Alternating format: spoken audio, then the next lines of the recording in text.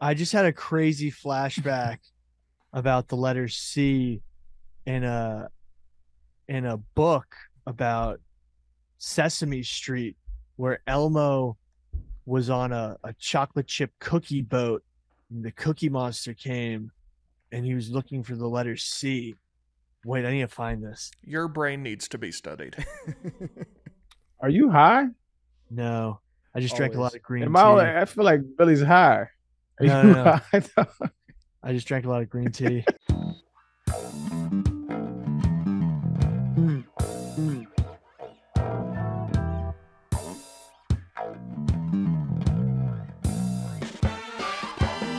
PFT, I just applied for the GM role for part of my take. I love that. That'd be very funny. Is that something I can post? Yeah, it's funny. Memes actually applied too, but as a joke. This is also a joke. Oh, sure, definitely. What if we hired you, Billy? Would you take the job? Would I have to move? No. But then I'll take it 100%. So it's not a joke. Yeah, I take it. And so you just confirmed it wasn't a joke right there. If you actually would give it to me, I'd 100% do it. And I'd. Are we recording this, Mad Dog? Yes. Okay, good. That's how we're going to start. Billy applied for the part of my take GM job as a bit, but then completely seriously. Yeah. What would your first order of operations be? Like, what would you do day one? Just tell you guys laissez-faire. So nothing. So yeah. So you just said you just want a paycheck, and you just want to say, okay, I'm just not going to work. No, if you guys like actually wanted me to do stuff, I'd do it, but I wouldn't tell you to do anything. Okay. He will be at your service. I actually think, Billy, he's trying to be the cool boss. I kind of want to hire you. There's no pay. No, absolutely no pay. Like, I just do it just so someone else doesn't do it and tell you to do things. Okay. Is there a listed salary range for that position, Billy? I'll be your representation. You're getting kind of ripped off here in this deal. What I say, man, I wouldn't advise you to do this. All right. I mean, we'll see what happens. We'll see after the resume gets in, but who knows? Okay. I'll follow up with Hank for you. Mm. All right. Welcome back to Macrodosing. I did not quit this podcast, contrary to numerous false reports that were put out there by certain people last week. I'm back in studio. We got Big T in Chicago, Mad Dog and McKinsey in Chicago. We're right now in the temporary Barstool office. I guess it's the old Barstool Chicago office. The new one's being built. We should be there within a month or two, according to All Business Pete. Or 3 or 4. 3. Who knows? We got Arian. We got Billy remotely. In my office. In Billy's office, which is the Macrodosing studio. It is August 10th, 8:10. All right, we're back. I missed you guys. I did miss you guys. I really did. My week wasn't the same without talking to you. I kind of missed you more. I haven't seen you in a long time. In almost a week. I think that's the longest that we've ever been apart. Not talking. Yeah. Yeah, this long distance relationship with Billy. I don't know if it's going to work out between us, Billy. I mean, there's a lot of people. There's a lot of bros walking around this office, and I'm looking at them, and we're having some connections. We're having some moments. I am but a man. I need bros, and you're not here broing me to my face. I'm going to get my bro job somewhere else. Think Nikki Smokes might take over? Yeah, for Billy. Yeah, Nikki would fill Billy's shoes nicely, I think. What? Yeah. Sorry, Billy. I'll fight him. Rough and Rowdies next Friday.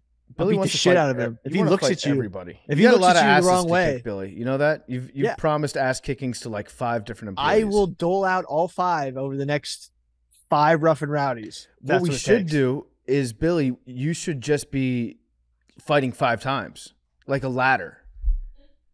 Like it's Mortal Kombat. You have to defeat 5 of your opponents. I think I could do 5 opponents, and 5 of the opponents I talked about with no training. I think I could do it within a 10-day block. No, it's got to be one night. It has to be one night. If you gave me 2 months training, maybe. Who would you start with out of all the asses that you've? Well, let's just go Max, Dana, and Nikki Smokes. Who would you start with? I'd start with Nikki Smokes. Okay. Then I'd go to Max, and then I'd finish off with Dana. Wow. Oh, I don't know who that's disrespectful to, but it's disrespectful to somebody. Yeah. It's actually it's disrespectful to Dana and Max. It is. Well, I've never seen Nikki Smokes in person. He might be like, know how to box. All right. So honestly, it would be amazing. It would be good for his entrance if he just took some licks next Friday, Rough and Rowdy, the first Rough and Rowdy that's going to be streamed on YouTube. It'd be a great way to kick off, like be a company man and step in the ring on YouTube, get a little pay for getting a little work. What if he kicked your ass? Well, if he kicks my ass, then that's my fault. Billy, I think I could kick your ass if you put me third in that lineup. Sure. If you've just done 2 fights, I think I could beat you. All right. I mean, hey, we'll have to get Devlin to set it up. Yeah, I'm not doing Rough and Rowdy unless it's Got my money on Darren Billy. Ravel. I got my money on Billy, cuz. Billy can fight. Oscar De La Hoya confirmed that. That's such a wild He said he had sentence. good right hook. Yeah, you got him with the right hook on the temple. That's what. But how are you guys doing? How's Chicago? It's good. I'm going to Ireland this weekend, going to Donnie's wedding. That's gonna be a blast. I've noticed that every time I hang out with Donnie outside the country, it's always on a crazy long plane flight, and then I'm only there for 2 days. Donnie and I have to schedule a longer trip together somewhere because we went to Hong Kong. I was there for like 36 hours. I went to Qatar. I was there for like 48 hours. And now I'm going to Ireland, and I'm going to be there for like 40 hours. Just to be clear, not a vacation. It's not a vacation. Not a vacation in fact, Ireland. The destination wedding, not a vacation. I'm glad you brought that up, Big T, because it is an island, technically. Yeah, so I'm It is an island, yeah. taking a trip to the islands. It's also a Barstool event. So yeah, no, it's not a sponsored, vacation. so it's a work trip. It's not a vacation. Well, I'm trying to find a kilt somewhere here in Chicago because I want to wear a kilt to That the can't be golf that outing hard. on Friday. Used or new? Preferably used. I feel like new. I want a new kilt. why would I want a used kilt? Because there's probably so many guys not using their kilts now this time of year. Like just walk into like any firehouse or police station. There's definitely a bagpiper who's like, yeah, use my kilt for this weekend. Yeah. It's not kilt season right now? It is not kilt season. I feel like summer would be the most kilt season that there is. It's hot. March. Get the air flowing. Isn't that colder? No, but that's when St. Patrick's Why Day wouldn't you is. wear a kilt when it's hotter? I think actually, Oh, where do bagpipes I said usually this. play? I said this last podcast, but my only experience with Chicago was when I went there and they had the river. They turned the river green because it's St. Patrick's Day, so I'm sure you can find a kilt somewhere. There's Yeah. a place called the Irish Shop in Oak Park. Okay. If you want to venture out that way. I might do it. I'm gonna wear a kilt when I play golf on Friday with Donnie. Never worn a kilt before. Y'all playing I feel golf? Yeah, we're playing golf. I want to play golf in Ireland. I want to do that. That's like it's like the motherland of golf, ain't it? Scotland, I Or think. is that Scotland, Ireland. Arian, if you went to Ireland to play What's it golf, saying? would They you got good- classify that as a vacation? You said what? If you went to Ireland to play golf, what would you call that? A trip to Ireland? Okay. I'm not missing any work. Okay. Oh, you're good. trying to say he's on what? Yeah, it's vacation. Why are you reluctant to say it's a vacation? It's not a vacation. It's a trip to Ireland for a wedding. Going Going to to my Ireland friends- to play to like go to the motherland It's a of golf. vacation. What? No, I'm going to Ireland to help launch Donnie on his lifetime destination and voyage of love. And I'm being Are there you to in it? support a Are friend. you in the wedding? I'm at the wedding. You ain't even in it, bro. That's definitely a vacation, bro. I'm at the You wedding. just there. It's a trip of honor. Yeah. Listen, when your boy gets married, you wanna send him off with all the best wishes. You want to be there for him. I know, Depends Aaron, on you where. don't respect Depends marriage. on That's the where. thing. You're a big That You're- whoa, you would why be you there. come Aaron out? would Why be you come there out of the corner be- with nothing but because hooks and I know jabs, B? I know your thoughts What you about talking marriage. about? You would be Yeah. in the front row, standing up, being like prenup. Prenup. I reject this marriage. Does Well, anybody have a qualms? Well, with hold this on. No, I agreement? would never do that. I would be Idiot, no disrespectful to prenup. everybody there. Hold on. Let's get this clear. Hold on. Let's get this clear. If my boy comes up and tells me I'm getting married, and I know my boy either has money or is going to get money, it is my responsibility as a man to tell that man, you better get a prenup. Because if we look at the stats, majority of marriages don't last. Maybe just under the majority, but I would say close to the majority of marriages don't last. And that's okay. You know what I'm saying? I don't believe in the sanctity of marriage as far as like, I don't believe like getting married under the God of that shit don't mean nothing to me. You're right. But if two people love each other, they want to spend their life with each other, I respect that. And I respect that decision. You know what I mean? But if you going to Ireland and you just end the wedding, that's a vacation. I mean, if you're not in the wedding, that's a vacation. P. It's okay to say that. I'm taking a vacation to Ireland. You deserve that. You work hard, man. Hardest working man in podcasting I know. You know what, Aaron? You're right. I deserve it. That's what I'm talking about. Yeah. Saying Ireland's the motherland of golf is like saying Iraq caused 9/11 and then invading them. Whoa, Billy. That was like at least 2 minutes ago. That joke would have been I've been maybe mid 2 minutes ago, I've but been now it's trying. just weak. I was trying to get it in. I got to work on the remote timing. That shit was Billy- weak. Billy's not wrong. Plus, I corrected myself. I So, corrected yeah. myself. I said, or is it Scotland? Yeah, Scotland, St. Andrews, the birthplace of golf.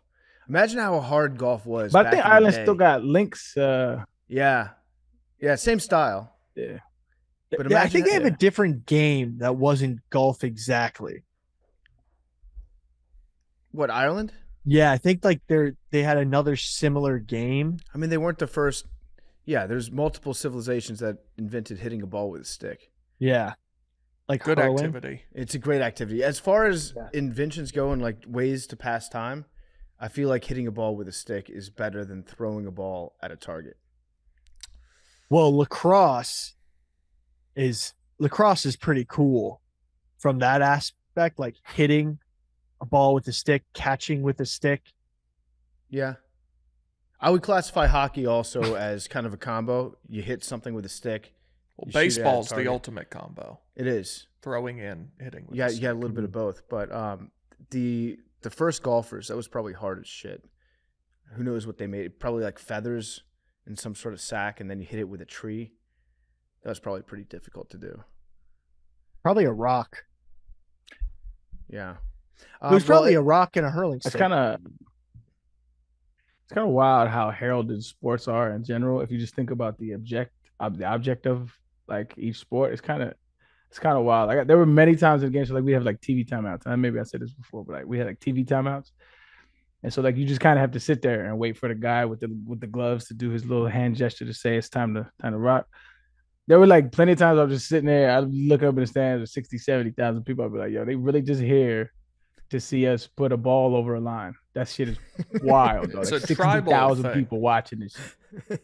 It's wild. I'm saying it's just wild when you think about the object. Like I was playing golf the other day, and like I had a par 4, and it was like 400 some yards, and I'm looking, I'm like, I'm really out here almost on the daily to put a fucking ball in a little cup. That shit is crazy. That shit is fucking wild. No, there's a good argument that like sports, especially in Europe, like prevent war.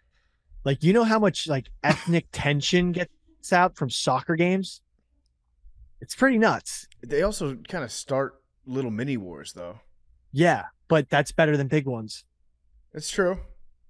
That's true. Only Arian would actually like think that in the middle of an NFL game, like get real meta with it, and existential almost. I can't be the only one because it's weird. It's really weird. Like the intricacies of football is wild because you got coverages, you got blitzes, you got blitz pickups, you got plays, you understand all kind of different things you can do on each play. You forget the goal of the game is just get the ball over a line, and it's such like an arbitrary thing too. Like if you ever notice, like the inexact science of like marking a ball after somebody's down. Like so, if somebody's down and they get a 3-yard gain, it's a ref that's like running from the side and it kind of like guesses where he believes the ball should be. It's a very inexact. So it's like little kids playing. It is. We're just big ass grown men playing a little kids game. That everybody enjoys. That's one of the unsung heroes of the NFL, by the way, is the guy with the orange mittens that just his job is to stand on the field during a TV timeout. And then when he stands off the field, then the game's back on. I want that job. What sport do you guys think is the most ridiculous just in terms of thinking about it from like an outsider's point of view of like what the ultimate goal of it is? Like an alien, like watching, like what the fuck are y'all, like what are y'all doing? I think the most pure sport is just track and field, just sprinting. That one makes the most sense, right? That makes sense. I think combat sports. Yeah, that makes sense. Combat sports. That makes sense too, though. Yeah, I think those all make sense. Boxing, jiu-jitsu, wrestling, like all that shit makes sense. Running against racing, that makes sense because that's like the most primitive. Like, I bet I could beat you. Bullshit, line up. Like, that makes sense. But then like golf is pretty wild. Golf is wild to think about. Hockey. That makes sense wild. too, though. You're on sharpened knives, gliding across frozen water, and you got a big ass stick, and you're trying to hit a little donut into a net. Equestrian. Yeah, like the riding a horse. Yeah, like equestrian. Bipedal creature rides quadrupedal creature to jump over weird things and walk a certain way. Yeah, I think it's fucked up. That also in the makes Olympics, sense too. They award gold medals to the jockeys. Those medals should go to the horse. That's why I said I think the sport that would be easiest to become like to do in itself would be equestrian, just because you just ride a horse and let the horse do the work. I think there's a little bit more to it than that. No, but the horses should get the. It's about training the horse. You have to spend a lot of time. Them motherfuckers get treated like royalty, except when they break a leg or something. Then it's just whatever. But that one makes sense too, though, because like we evolved with horses and stuff to meander on through the terrain. That makes sense too. I'm talking about the random with like hockey, like the first couple cats to play hockey. That had to be a sight to see. Yeah, there's a lot of firsts that are wild. I think I said this too before. Like the first nigga to try milk. Yeah, that's a weird dude. That's a weird dude, man. It's not even him, actually.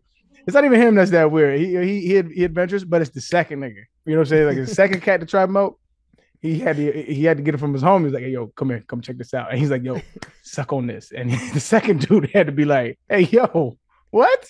Well, yeah, I think he did that starvation.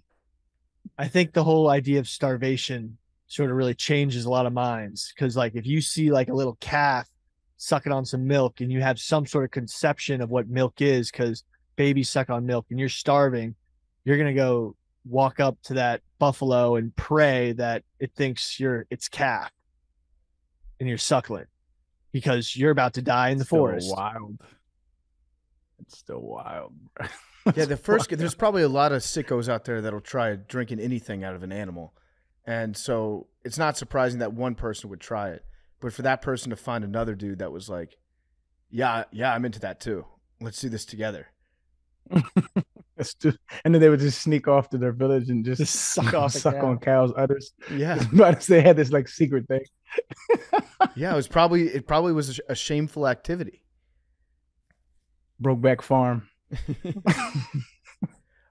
Hey, speaking of sports with balls, I got a question for Big T. Big T, what color is a tennis ball, Big T? Yellow. Do you think a tennis ball is green? So I saw that you wrote a blog about it. What was the premise of this? There was somebody did put a poll on Twitter. It said what color is a tennis ball, and it was like 46% to 43%, and then there was a couple other options like just show the answer or whatever. And I can't believe that there are people who think a tennis ball is green. What's the official name of the color? I think is optic yellow. Is that what it is? I think so. I think they start yellow, but the dirt that gets on them makes them green. So it depends how old it is. Yeah. Billy, what color is the spaceship on your hat right now? The Macrodosing logo.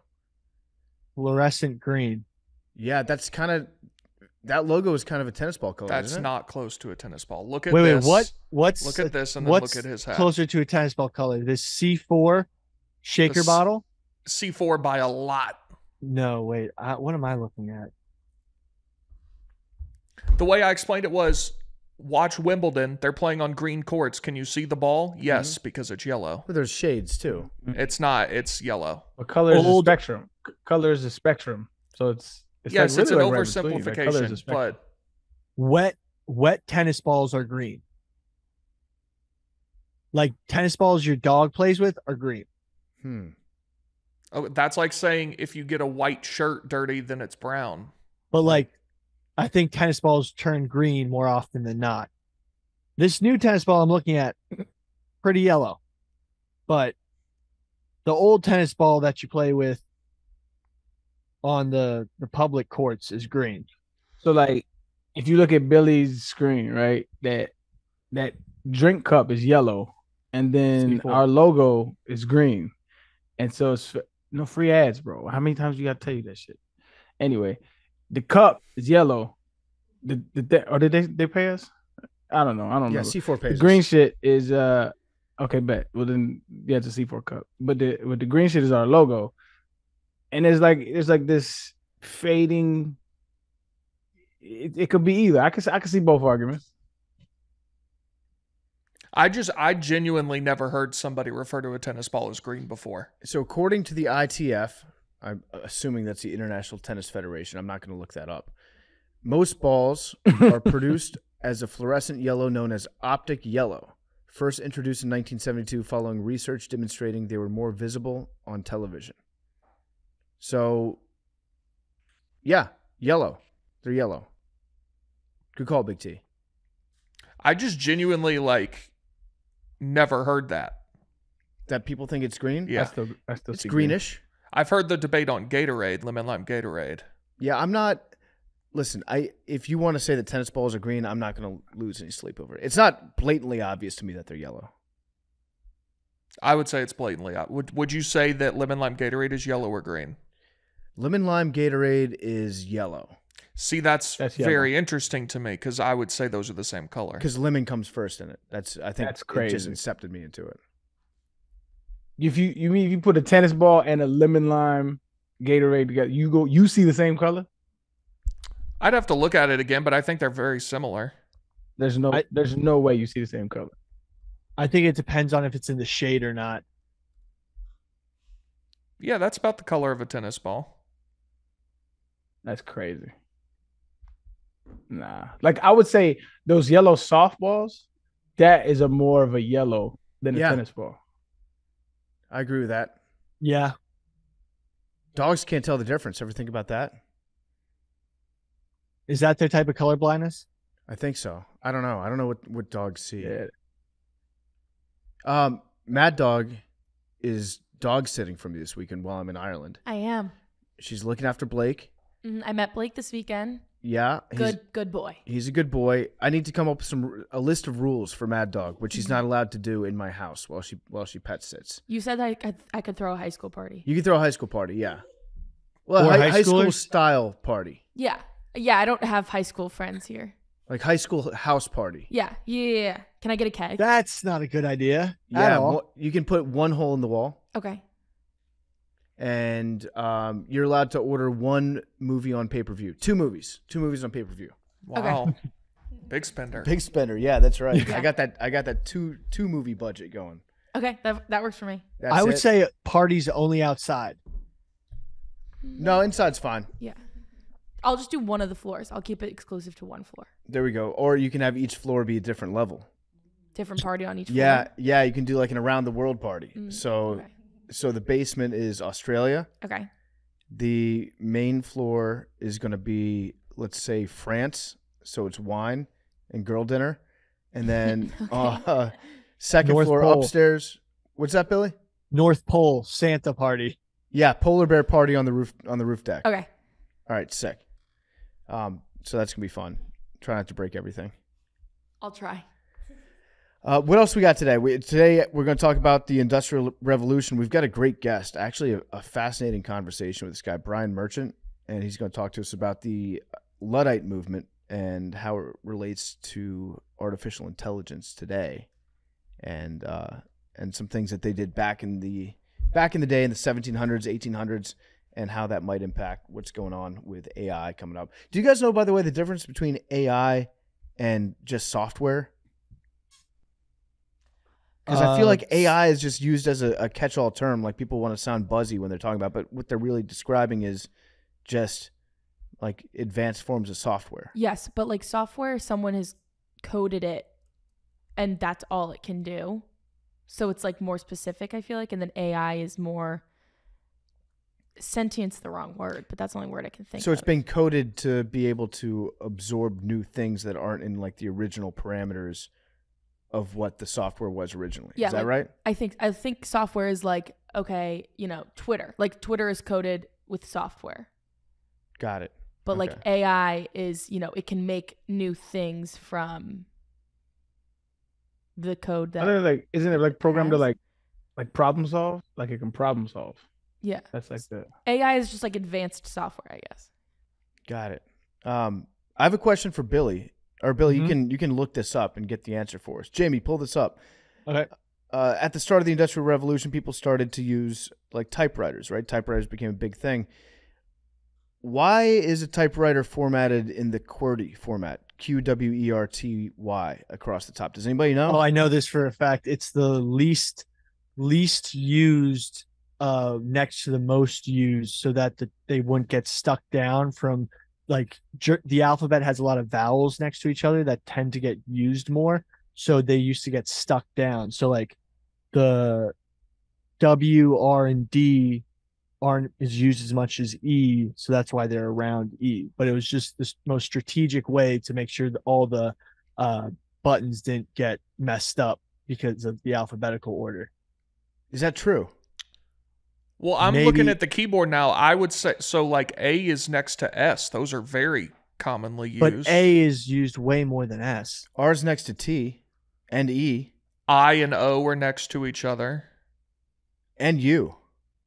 Billy, there are 3 vowels in a row on the keyboard. M and N are next to each other. I'd say But those they're are not very used common as much. consonants. Yep. Billy, fact check yourself. Now let me fact check myself. Okay, the name comes from the order of the 6 keys. Was devised in 1870s by Christopher Latham Scholes, a newspaper editor and printer. Scholes filed a patent application. It was a lot of trial and error rearrangements of the original machine's alphabetical key arrangements. The study of letter pair frequency by educator. Oh, I think I'm wrong. Uh-oh. He's halfway right. I think it was the letters that would be most usually used in the preceding letter. So E is used a lot with R, but why isn't Q next to U? This says the arrangement was intended to reduce the jamming of type bars as they move to strike ink on paper. Separating certain letters from each other on the keyboard reduced the amount of jamming. So I don't know that it's necessarily the most used or whatever, but it was for that. So we're playing to stop the on a jamming. set of rules that was developed 150 years ago. But for now, a problem that we don't Usually have okay. anymore. but which now is you can't jammed change it keyboards. now. How bad would that fuck everything up? Be Well, I horrible. think That's, you know what? Okay, if I'm trying to compete with Apple right now, if I'm a rival computer maker, I'm gonna do my own keyboard. Well, if you're signing into apps on your TV or whatever, sometimes to put in your password, it'll be an alphabetical keyboard, and those suck. Those do suck. There's got to be a better way, though. I don't hate those though. I think that makes more sense than this shit, in my opinion. It does. I think we if just that's learned the- on this, so it makes sense to you. But like, Correct. I was never good in computer class. I was always ditched. So I used to type like that, like a little chicken pecker, right?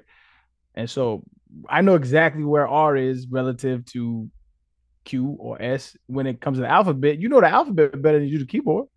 Well, I do. Yeah, but But not to sometimes it's a touch. different number of letters in the row, and you're used to the QWERTY keyboard, and you know where everything is right now. If it had always been alphabetical, yeah, that would make more sense. It's more intuitive, but I think it's a generational thing too, because like I think computer class just started with our generation, and I didn't pay much attention to it. So like I'm not one of those, look to the side and type cats. So when I see a alphabet in a row, that makes I'm better with that. I don't know, but y'all want to know the top 10 letters used according to Reader's Digest? Can I guess? Yeah, guess the first one. First one got to be E. First one is E. Let's go, Big T. Let's see. I said that before. Number 2, I'm going to guess. Yes, Billy, you did. What? Billy just took credit for your guess. Did he? Wait, what did he say? Because that Billy before. said that like earlier when I was getting my fact wrong, I said at one point. Well, my that fact was E a right, but commonly like I used had letter. trouble reading the Wikipedia. Number 2, I'm going to go Why don't you A. let Big T get a shine though, eh?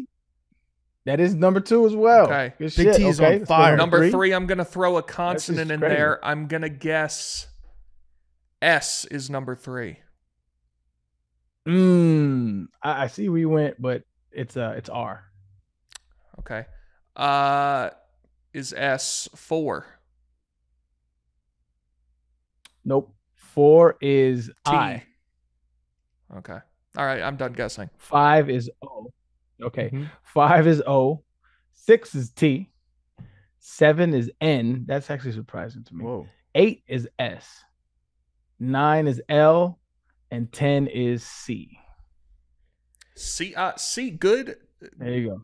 That's an interesting letter sneaking in the top 10. Yeah, that's kind of an outlier. What I would you think put N in was above gonna be C? that high. You didn't Whoa. say M, did you? M wasn't in there? Mm-mm. That's N's not in shocking. there. C That is over shocking, M, that's a 16 over 1. That's why we play the games. Yep. Not played I on just- paper. I just had a crazy flashback about the letter C in a book about Sesame Street, where Elmo was on a chocolate chip cookie boat, and the Cookie Monster came, and he was looking for the letter C. Wait, I need to find this. Your brain needs to be studied. Are you high? No, I just drank a lot Always. of green Am tea. I feel like Billy's high. Are No, you no, no. high, dog? I just drank a lot of green tea. Letter C, Sesame Street book. Yeah, C's a shocker to sneak up there. I just feel like there's a way that we could rearrange the keyboard. We've been doing it this way for so long. I think that we only use it this way because it's what we're used to. There's got to be a more efficient way. What about just a keyboard with words on it, so you don't even have to fuck with the letters? Explain. Oh, Okay, so Big T, your keyboard would have like the word Tennessee on it Okay. that you could just smash. That has multiple double letters in it. No, I know, but I'm saying you don't have to type out the entire word. You just hit the Tennessee button, then you get the word. It's like autocomplete, right? Okay. When you pull up your phone and you can autocomplete. I have that turned off because I hate that shit. But Yeah, but you know what I'm saying? Like you just hit. Yeah, I'm just confused as to how many letters would be on your keyboard, or how many. How many words? Yeah. I don't know. Maybe your top 26 words would be on there, and then you Oh. have the other keyboard underneath.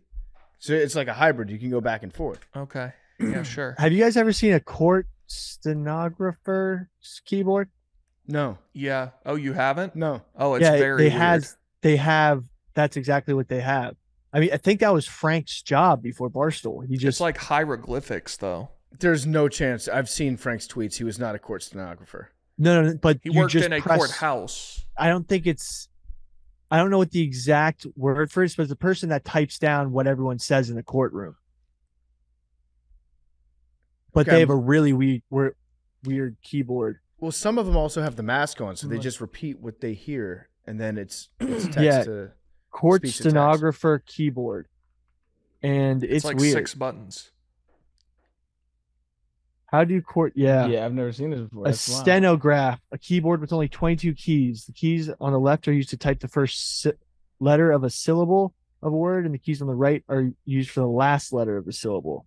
And vowel keys are on the bottom row. Okay, so they don't have full words, but they have like stenotype. That makes sense because like PH and TH are frequently used together. All the vowels at the bottom. That makes sense. That's wild. I kind of want to get a court Yeah. stenographer keyboard. I mean, then you could really just type how you talk. It goes STPH instead of QWERTY. And then on the other side, instead of UIOP, it's FPLTD. This is breaking my brain, actually. I'm kind of arguing against myself. I like the QWERTY keyboard now. Does it fill in the letters that's in between the vowels? I don't know. We have to have a court stenographer that listens to this show, right? Yeah. Let us know. Frank might be a court stenographer. I bet you $100,000 he was not a court stenographer. What did he do with the? Okay. Take that bet. Take that bet. How much did he say? Wait, does he have to pay- 100,000. What does Billy have to give you? Give him some odds. Give him some odds. Yeah, give him some odds. Billy owes me $2,000 if he's wrong. Deal. That's the expected value is in your favor. Even if you lose. I'm taking that bet. I don't have. You know what? Fuck.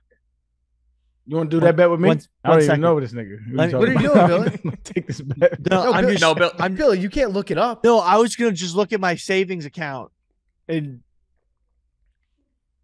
Okay, I'll do it. I don't believe that shit. Okay, all right. Let's bet. go. Let's go. It's a Do you want me to bet. bring him in?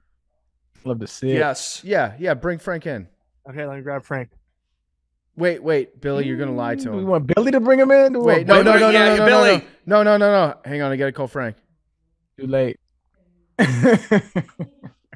Is this Frank's number? Bro, he's gonna tell Frank he'll give him $5,000. No, 5 Billy's over about to 100. lie. Shit. No, that's what Billy will tell him. Lowball. Hey, I'll win $100,000 if you say you were a court stenographer. I'll give you 5. Just come in and say it. Billy, Damn. Billy, that was a What a bet. mistake on my part by allowing Billy to go get him. Yeah. The whole thing's been compromised now. It has. Shit. I gotta get his number. I DM with Frank. I think most people communicate with him by DM. He's smiling his ass off because he told him.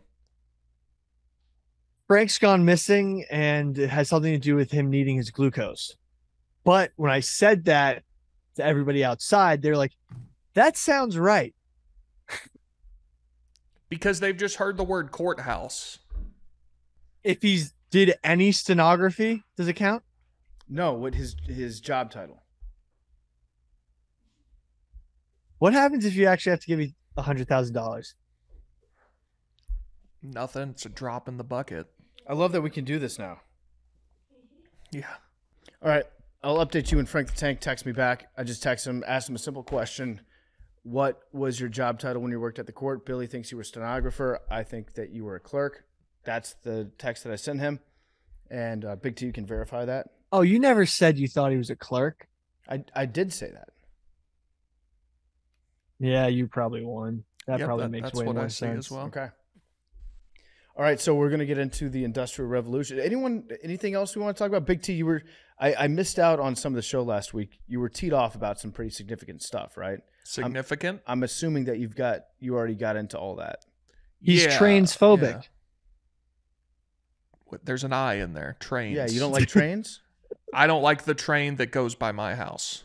Okay, that's fair. Yeah. That's fair. Other should make trains I'm transphobic TBD shirts. on, but Uh-huh. You're not in my backyard for trains. yes, I am a train NIMBY. Correct. You're standing between National Lightspeed Rail. People like you. No. That would be a good train. No, but if This that is train a bad train. that train has to go through someone's backyard, and your train's phobia is part of the problem. Well, just make it quiet. Yeah, there should be quieter trains. Yeah.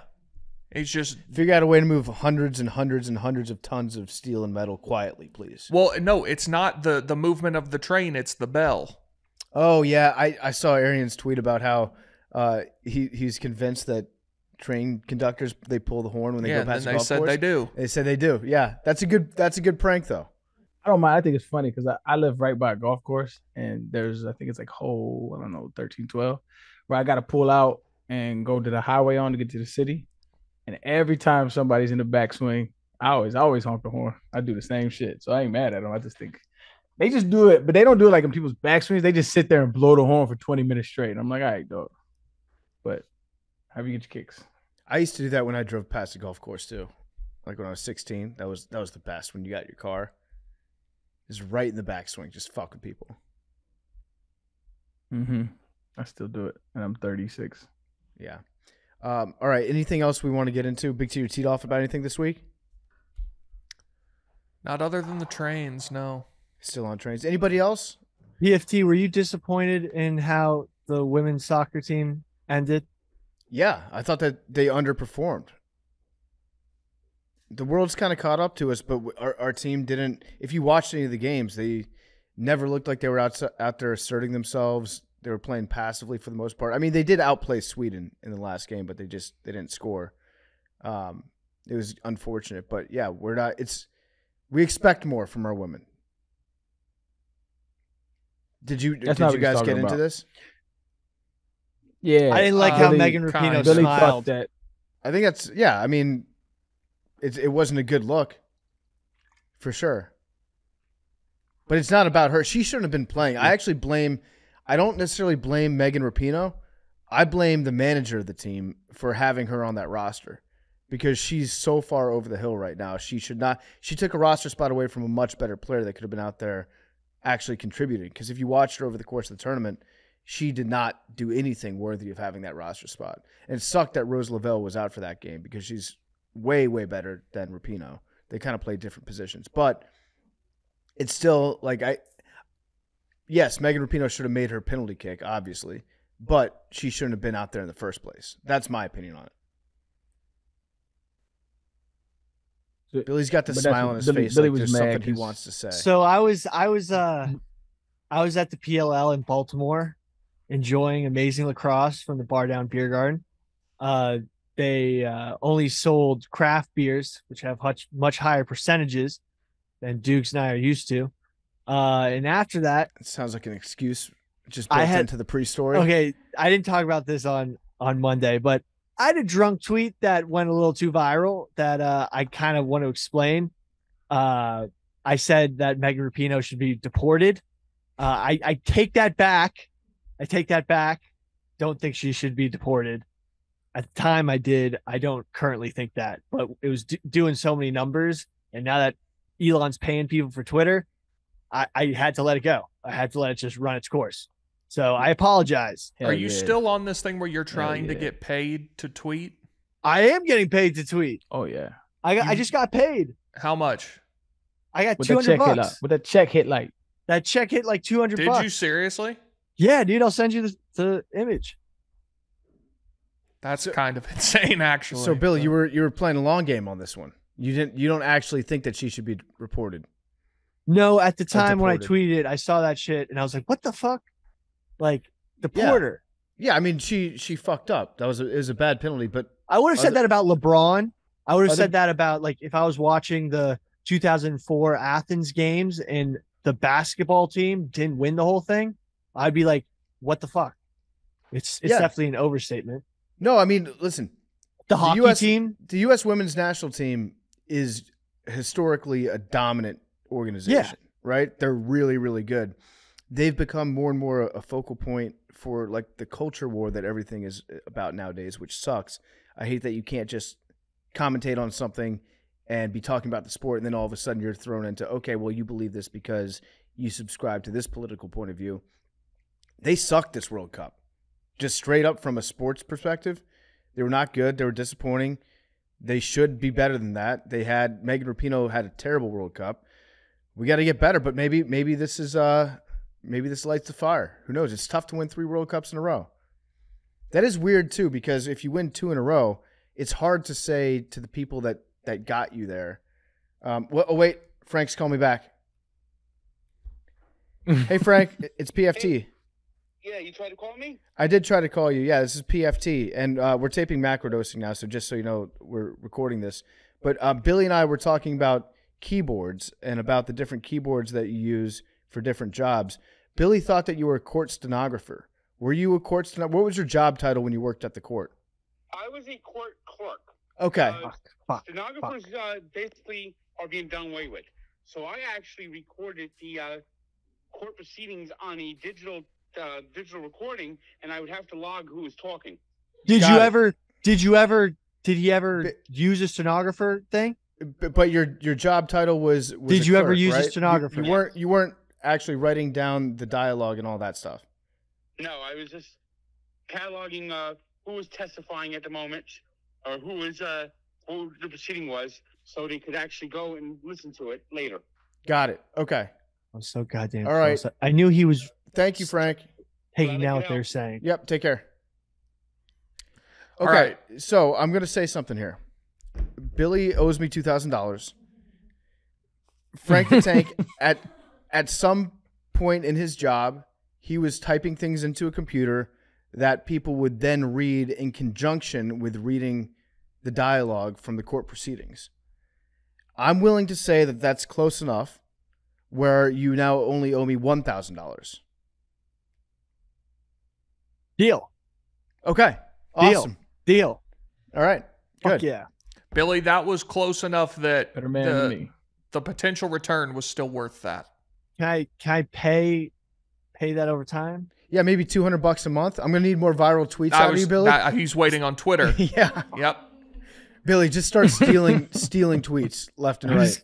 I'm just gonna try to go viral so goddamn hard. Rex Chapman. Yeah. Billy, I need you to be the blocker charge. I'm literally gonna just start ripping like the craziest videos from Reddit that I usually try to put on. No, Billy, your instincts are no. Okay. You're saying that you want to tweet out more like animal murder videos. Okay, do numbers. I would say that you just got to tweet out. You got to figure out your own Murder. blocker charge. Do you think you're tougher than the fucking sun? The sun? Yeah, need you to go viral, Billy. All right. Well, that demystifies that. What were we talking about before Frank called me back? Oh yeah, the women's national team. Yeah. Anyways, don't deport them. They're welcome to come back, but it's hard to win 3 World Cups in a row. Where's she from? Megan Rapinoe? No, Mhm. she's from America. It was stupid. It was stupid. It was a very stupid tweet. So we're gonna. That's what you. That's. I'm gonna unfollow you if you just try to go viral for tweets to get money. But I promise I'll unfollow you. Okay. I've heard some people calling her a loser. Well, get She's your not, money, man. objectively speaking, she's not a loser. She's one of the best women's soccer players of all time. But in this tournament, she absolutely played like a loser. This residual hate from her taking the knee during the national anthem. Promise. They just wait. They was waiting to pounce. They was waiting. Mm-hmm. Arian, when you were playing towards the end of your career, was there a moment where you realized like, hey, I don't have it like that anymore? No, I thought I could play pretty well. I was just battling like little small injuries towards the end. So I walked out. I was like tip top shape, like as far as like agility wise. I didn't feel that in my career. There was a point in time where I remember like the recovery time is taking long. Like whereas I'd be good like maybe Tuesday, Wednesday. Like later on in my career, I could feel it. Like I would feel that shit on Friday and sometimes into Saturday. But you never had a moment where you're like, I really shouldn't be out here anymore. Like games passed me by. No, I was only 30. I walked away at 30. Because I feel like Rapinoe, she's 38. That's pretty old. That's pretty old for a soccer player, regardless of your gender or whatever. It's a young woman's game.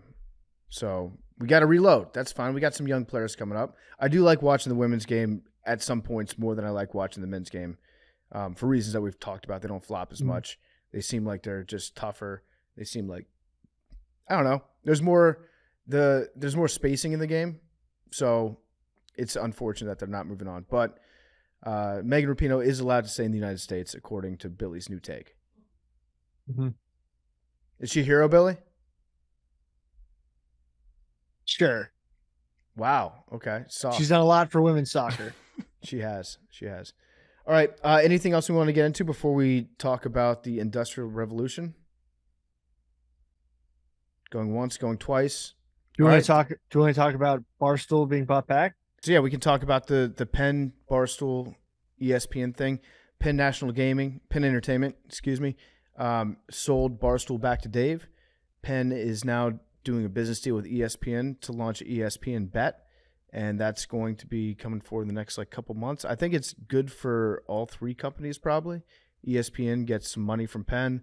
Penn gets to work with ESPN and their national platform that they have to work on gambling, and they don't have to worry about regulators that might not have liked Barstool. We don't have to worry about it from Barstool's perspective when it comes to the regulators. So now we're running our own ship again, and I think it's gonna be good for this podcast, definitely, because regulators don't like content about drugs, sex. The name of our podcast is Macrodosing. So I think overall it's probably good. It's probably good for us, and nothing's going to change. So that's pretty much it from my perspective. So we're about to get a whole lot crazier. Yeah. Our we takes, are. everything. Well, this is the only place that you can come for Billy football now. Yeah. Unless he gets the part of my take Unleashed. GM. Yeah. But that's not a speaking role, so. Are there any takes, Billy, that you've been saving that might be too hot for TV that now you're off the leash? Aaron Rodgers has been unjustly crucified for years for being a really nice guy. For Hard Knocks just showed he's just an amazing dude. Like how he treated Liev Schreiber, Ray Donovan, when he showed up, he was just like, yo, that dude's lonely. Go comfort the Hollywood bro who may seem like he's a cool actor and everything, but really he has no idea what he's doing at this practice and he's probably tweaking out. Yeah. And he's so nice to the young guys. I think the Hard Knocks was really awesome to see as a Jets fan, but at the same time, it's like unrealistic pornography for what's actually going to happen. Like teenage boys watching porn, me watching Hard Knocks, unrealistic expectations. It's every year in Hard Knocks, you find yourself thinking this team could be really good. It's very rare that on Hard Knocks you get a team that a lot of people think could be great, like the best team in the NFL. And so your expectations are going to be so far raised. I don't want to damper any of this childhood excitement you have, Billy, because it's good. But just try to temper the expectations just a little bit.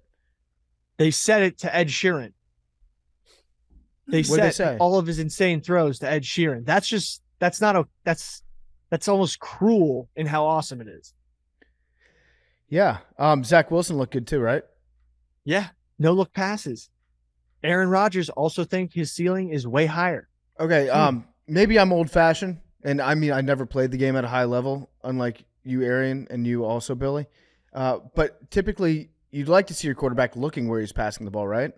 Maybe that's Zach Wilson's problem. He's just always been throwing no look passes. If the receivers know it's coming, that's the only problem. Yeah, I would like my quarterback to look at the receivers. Maybe that's just me. But you should know where they are before the ball's snapped.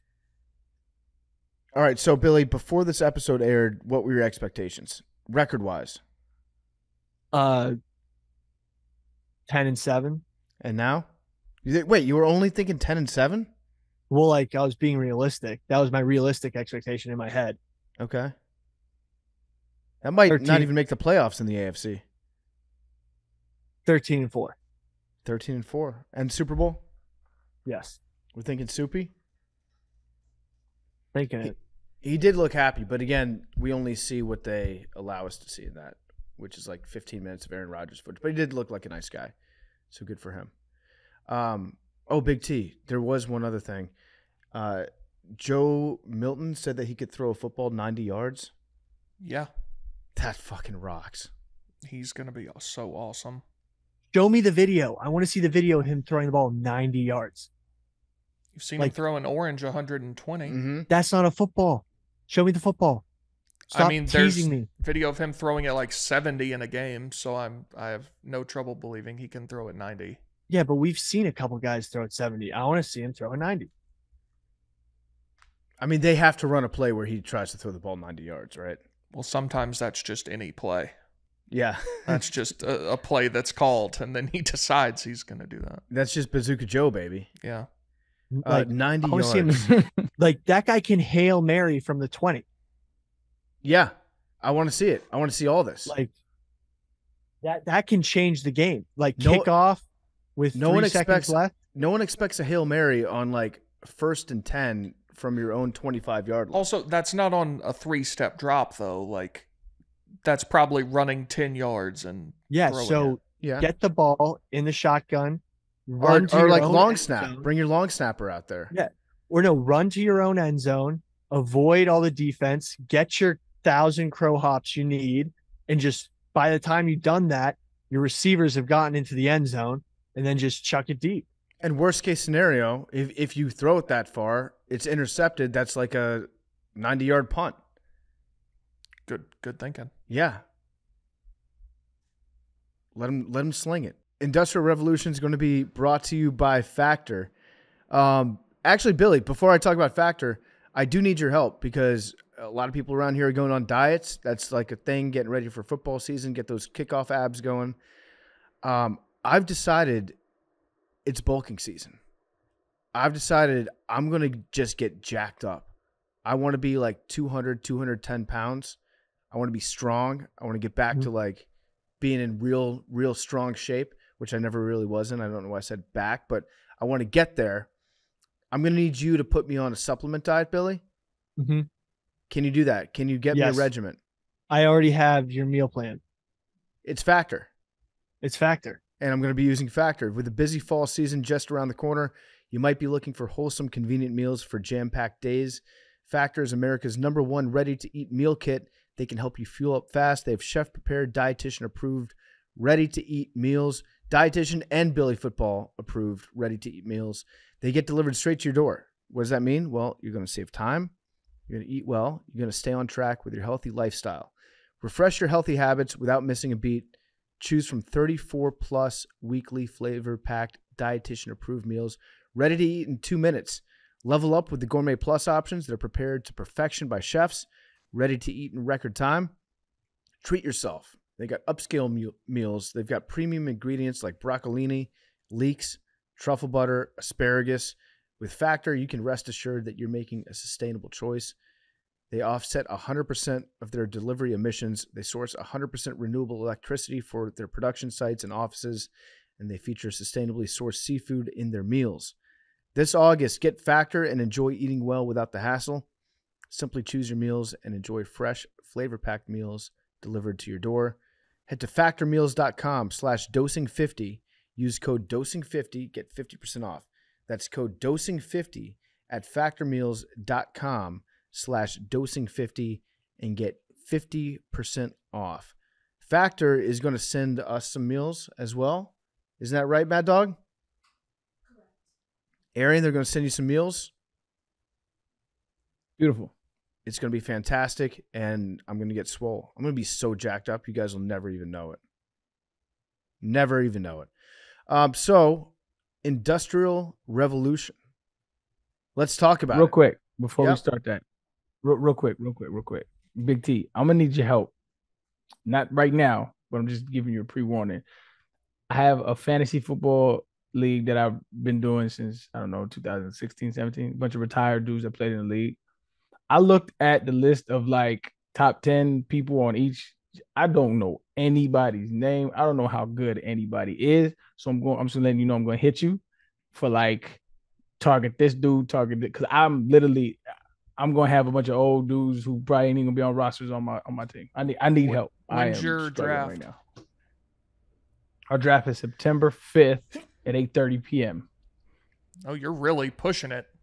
I like that, though. I That's like like the the late day drafts. before. I love that because you don't have to worry about injuries happening preseason. That's true. I don't know. And recently we just upped it, so it's like, I don't know, it's like $300 get in, and so that's upped, and so we like up it every year, and then we're getting this like football with like nameplates on it for everybody who's won, and so like you get it shipped to you after you won one. I've only won once, so Who's Coming. the You best wanna- in your league? everybody's won. Nobody's won twice, I believe. Yeah. You should come to Chicago, me, you, and PFT, and we'll do it live and stream it. Ooh. Well, actually, the dudes that are in Houston, because there's like 6 of us that are in Houston or 5 of us. We're all meeting at a dinner place. Okay. Maybe just like FaceTime us for each pick. I like that. Or Okay. what if Big T joined? I hate fantasy football. I don't want to join. No, I'm saying like, what if you went to Houston? You hate fantasy football? Yeah, I can't do it anymore. Why? It became too like, well, first of all, I don't love the NFL, so it's very like I don't care that much, but it's also just like so tedious, and I can't do it anymore. I love also once you've gambled on football, fantasy football does nothing. That's true. Makes sense. That's true because there's so much. You get the immediacy when you gamble on football. Right, and it's like you're paying attention to the whole game instead of, oh, there's a 7-yard rush by Jahmyr Gibbs or whoever. Yeah. Like, I would like to see who's in this league. That you know, damn. I don't think there's any like super prominent cats. Just cats that I play with, like he's kind of saying you don't know ball. yeah, it's just Yeah, that's kind of fucked up. no, Well, they were no. Texans, so Okay, man, who like really pays two of my attention? guards, Antoine Caldwell, Wade Smith. Oh, you might know Kevin Walter. He was a receiver with us. Yep. You know what? Kevin Walter. I forgot that Andre Johnson played his last season with the Colts.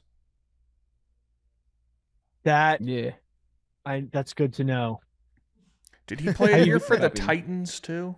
I'm not sure. Why is that good to know, Billy? Because Yeah, I've he been did. playing that new NFL He grid. did play for the Titans. Yeah, and I have a couple like Ryan Fitzpatrick, Yep. Josh McCown, Josh Johnson. Josh Johnson. Like I got some, but that I think I had a Houston Colts one, which I probably should have gotten easier because there's a linebacker that is escaping me right now. that did Yeah. that. So Johnson played his last season on the Titans. The season before that, he was on the Colts. I completely forgot about those 2 Oh. seasons. 9 catches for the Titans There we go. for 85 yards. There we go. Adrian Peterson is another good back to remember for that game, Billy. Mm, I'm obsessed with the grids. Frank You put- Gore. Frank Gore. Yep. You put anything on a grid, and I will play it. There should be a one with movies. I'm gonna hit up Jeff D. Lowe about that. Just have actors and actresses, and then you have to say the movie that they were in together. $1 billion idea, Jeff D. Lowe. Don't say I never do anything for you. The Departed. One movie. That's a movie. The Expendables. Just a That good would- movie to name. Arian would get fucked up by seeing Mark Wahlberg and Matt Damon on the same screen. Just be like, wait, that's the same person. They're in the same movie. Yeah. with Oh, Leonardo shit. DiCaprio. They're pushing it now. Yep. All right. Industrial Revolution. Let's talk about it. Billy, I know that you did a lot of research on this one. I did. You want to get it did. started? So, the Industrial Revolution is kind of the culmination of a bunch of advances in agriculture that sort of led to this new society where you didn't need as many people working in the fields, but then you had this congregation of labor that sort of got edged out by machinery. I might have totally butchered that, but No, it was the original steampunks. Yeah, They figured out that steam could turn a turbine, and when it was Yeah. under pressure, then you could have these massive boilers that would turn giant turbines that would then make shit move around. the Industrial Revolution began in England in the 18th century, and it quickly spread around the world. 3 reasons that led to the Industrial Revolution was the emergence of capitalism, European imperialism, and the Agricultural Revolution. So what happened? What was going on before the Industrial Revolution? What was life like? It was kind of just like a lot of farmers, feudalism, if you will, just people working the land, bringing their wares, anything that they could make, whatever surplus they had from their homestead to a market where they exchanged their goods. And that was pretty much like the labor system. It was like a just sort of mercantilism in a way, but it wasn't like large production of different types of wares. It was sort of dinky, but that was how it was for about like thousands of years. Like there wasn't that much difference between a farmer's lifestyle in 1200 and 1700. Some of the it was like hand-me-down clothes, hand-me-down wares. You had to take care of your shit before the Industrial Revolution. It wasn't so easy. You couldn't just go to a store and buy everything. You had tons of different skills to create different things, but the separation of labor hadn't taken hold yet. Adam Smith, Keynes, we'll talk about that later, really came into play when people realized we could be a lot more productive and make a lot more money if we had laborers doing specific things for a long amount of times. So do you guys know how boats used to get around before the steam engine? I mean, obviously paddling, people had oars. That goes back a long way. But before the steam engine and before the steamboat kind of took over, the way that you would move horses around boats around rivers would be with horses. So you would have horses that were on your boat, and there would be a treadmill set up on the boat, and then horses would walk on that, which would give the ferry power. So it would move the boat using literal horsepower. Oh shit. Whoa. Fun fact. That's where horsepower from our engines come from? I'm going to say yes. I think that's true. I think it is true. It sounds true. They had a cart, but then they have like carts and wagons like way before boats. I could be wrong about that. Yeah, but this is like actually taking the power from a horse. Some of the biggest inventions during the Industrial Revolution to cause such change were the Newcomen's steam engine. The steam engine was invented by Thomas Newcomen in England in 1712. This steam engine pumped water using a vacuum created by condensed steam. The engine was an important invention because it trained out water from deep mines, thus making it vital to the mining industry today so they could get guys down there without having them drown. The flying shuttle was another big one, invented by James Kay. It was a simple weaving machine that he invented in France. Before the invention of the shuttle, fabric was woven by two weavers, passing a shuttle back and forth between them. So this exact shuttle basically halved the ability of the labor force because it just made the two people needed to weave only into one who probably just had to watch the machine. It was really like a domino thing where it started out, Thomas Savery invented the first commercially used steam-powered device, which was a steam pump that used steam pressure operating directly on the water. And the first engine was Newcomen, and he developed it in 1712 to transmit power. And then James Watt came and then improved on that. And then all these different various steam-powered devices just got combined. They were just like, well, what if we use the steam-powered this, combine it with the steam-powered that, and then boom, we've got like an entire contraption. And then fast forward 300 years, and you've got guys wearing goggles going out to bars and pretending that they live in the 1800s. Yeah. Steampunking. Like the power of steam must have been pretty. Now that I think about it, it's just like, I bet there, you know what? Rule 34, steam powered sex toy. It doesn't look exist. It up. I'm on Let's check it out. Look up 1800s. So there was a steam powered vibrator. What? It was a steam powered vibrator, and it debuted in 1734, which sounds insanely dangerous. The vibrator debuted in 1734, and it used a crank, which you would like just turn with your hand like an egg beater. That feels like far more work than manual stimulation. Probably. Or like a fishing rod, like a reel that you would reel in. But in 1869, they made the steam-powered manipulator. Nice date for it. And, yeah, good point, Billy. The machine had its engine in another room with the apparatus sticking through the wall. So like a glory hole for a steampunk vibrator. That sounds very hot. It's not like something you can hide in your bedside table. It's just you have to have a room. This is my vibrator room, and this is the glory hole. Why'd you put that new addition on the side of your house? Oh, no reason. We wanted more space. Just a second bedroom in case the in-laws came to visit. Oh, can I check it out? No. Yeah, so there was definitely a steam-powered vibrator. That sounds like a high probability of of a burn in a place you don't want to get a burn. We've come a long way since then. No pun intended. All right, yeah. So back to some more of the inventions, Billy. The spinning Jenny. This machine was able to spin at 80 and 120 spindles. So that's also just taking more and more jobs. Watt steam engine we talked about, 1769. This was probably the first steam engine that started getting applied to lots of mass transportation. The water frame was a model that could produce cotton threads. The machine was able to spinning 96 strands of yards at once. The spinning mule, which would spin multiple spools of yarns and thread. It's a lot of textile stuff, and we'll see in our interview that textile makers was the big employer at this time, and probably the most impactful machine in the role of America, the cotton gin. Eli Whitney in Savannah, Georgia. The cotton gin made it easier to separate cotton fibers from their seeds than doing it manually. It revolutionized the cotton industry, but it also greatly increased the demand for cotton workers in the South, which led to more slavery. So the Industrial Revolution had a lot of consequences, some would say.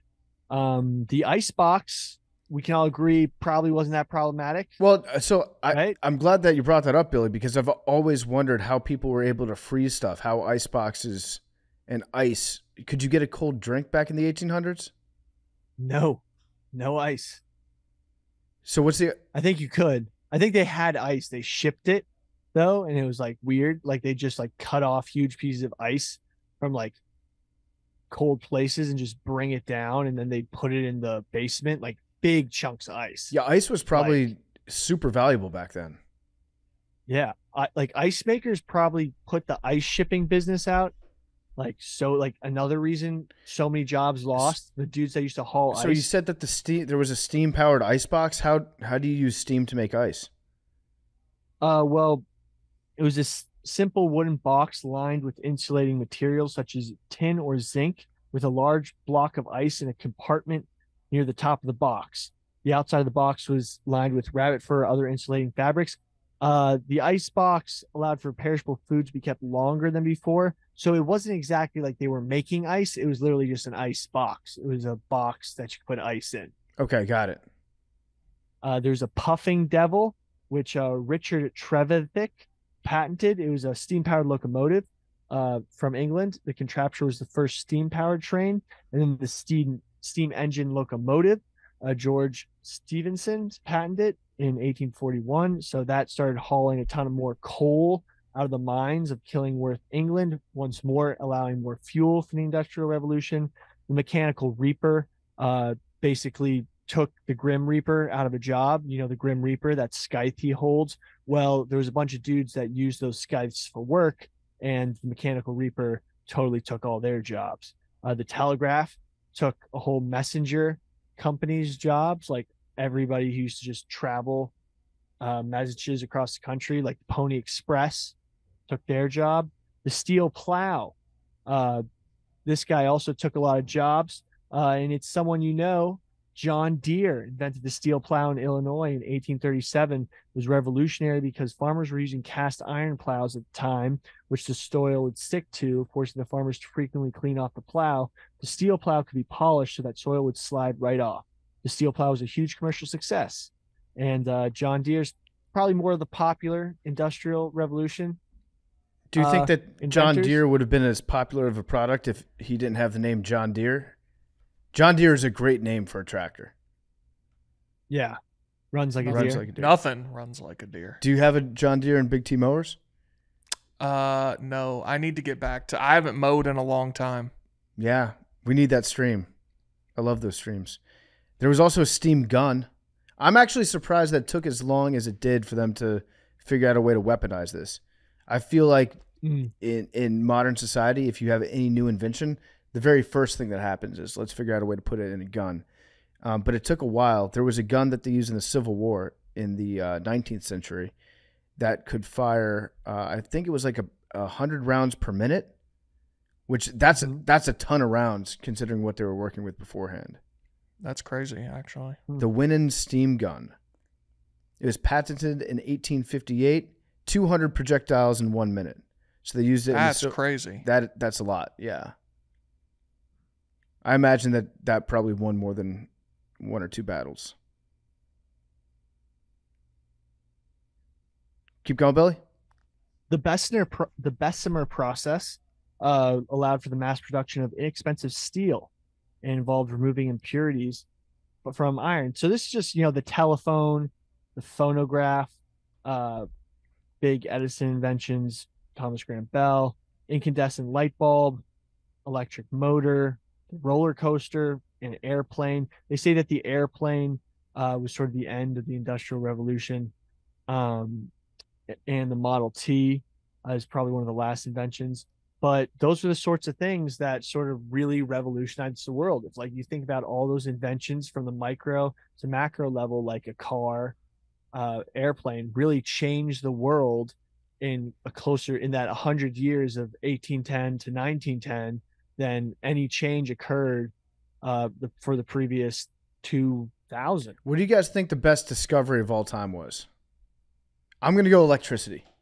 Discovery, not invention. Not invention, discovery. Yeah. Fire. Fire's 1A. Fire. Yeah, you're right. Fire probably that beats electricity. Splitting the Electricity atom. pretty sick though. Electricity is great. I shudder to think what I would be doing for a living if it weren't for electricity. I would die within a week if you put me back in like pre-electric times. That's why if you want the EMP, fuck the nuke, drop an EMP. Yeah, how come we haven't had an EMP attack? Yeah, because we don't want that, because we have men and women across this country working hard to prevent an EMP terrorist attack. Thank you, Billy. Yeah, I appreciate you standing up for them. But how come you're a big FBI guy? Yeah. Okay, so it's just interesting that you'd be pro FBI. Anyways, I'm shocked that it hasn't happened though, right? Like it feels like it would be easier to detonate an EMP, or there would be more people. I mean, it would be an act of war. Yes. Oh, for sure. Well, but an EMP doesn't. I don't think we have a device powerful enough to let off an EMP that would cause more than a couple blocks radius of electrical. Oh, we for sure do. No, but causing a power outage, I think would be much more effective and, be easier to deny. Like some people think that like Russia's going after electrical infrastructure in the United States right now. There's actually no, there was a Russian terrorists held ransom certain electrical grids. I'm pretty sure I'm correct. I think that was Live Free or Die Hard. It's a plot to a Die Hard movie. Yeah. I'm just surprised that it hasn't happened yet. You would think that in all the conflicts that maybe it has happened. Maybe we've deployed one overseas. We just don't know about it. Have used Turkey thinks that the U.S. and NATO caused an earthquake. Okay. Yeah. Oh, the first human-caused EMP occurred in 1962 when a 1.4 megaton Starfish Prime thermonuclear weapon detonated 400 kilometers above the Pacific Ocean. Jesus Christ. And you think we can't do a real EMP 50 years later? Yeah, but 60? Yeah, but that's that's a nuke causing an EMP. Mm-hmm.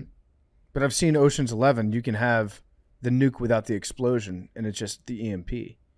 I bet we've got all sorts of weapons out there that you could just they're more targeted probably. Well, Hiroshima and Nagasaki were EMPs. It was not considered a design part of the weapons, but they both sent out an EMP when they detonated. All right. So we don't really have something that can only cause an EMP. I bet we do. You just gotta think harder, Billy. The EMP is a side effect of a nuclear explosion. Yeah, exactly what I said. A non-nuclear EMP is being worked on, but the range and power would be low. Of course, then it could be targeted. Yeah, so the EMP then becomes a target for the nuke. Got it.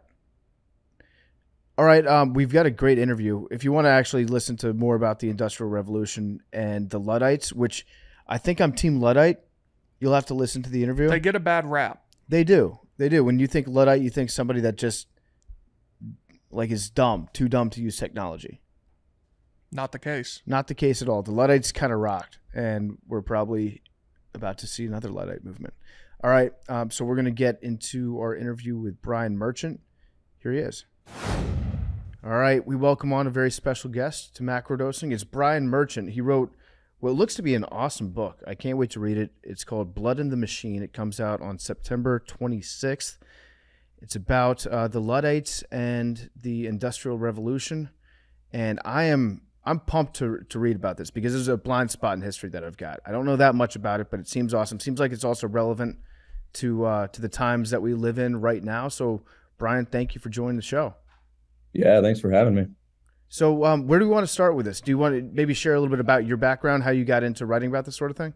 Yeah, sure. So I've been a tech journalist for 15 years now, ages. And when I started out, it was pretty run of the mill. Tech companies put out their products and you write about them, and, they're getting bigger and bigger, and Apple's, beginning its quest for world domination, Amazon the same, and Google. So we weren't really all that critical, or as critical as we could be in the mainstream tech press. So I was working for Vice at the time, so we got to be a little snappier. But for a long time, these tech giants, they got to do pretty much whatever they wanted. They were beloved by the public. Everybody uses their products. And it's not until there's a few red flags that start going up that we start to go, well, wait a minute, what's going on here? Especially when we start to get into automation and artificial intelligence, and it starts hitting people closer to home.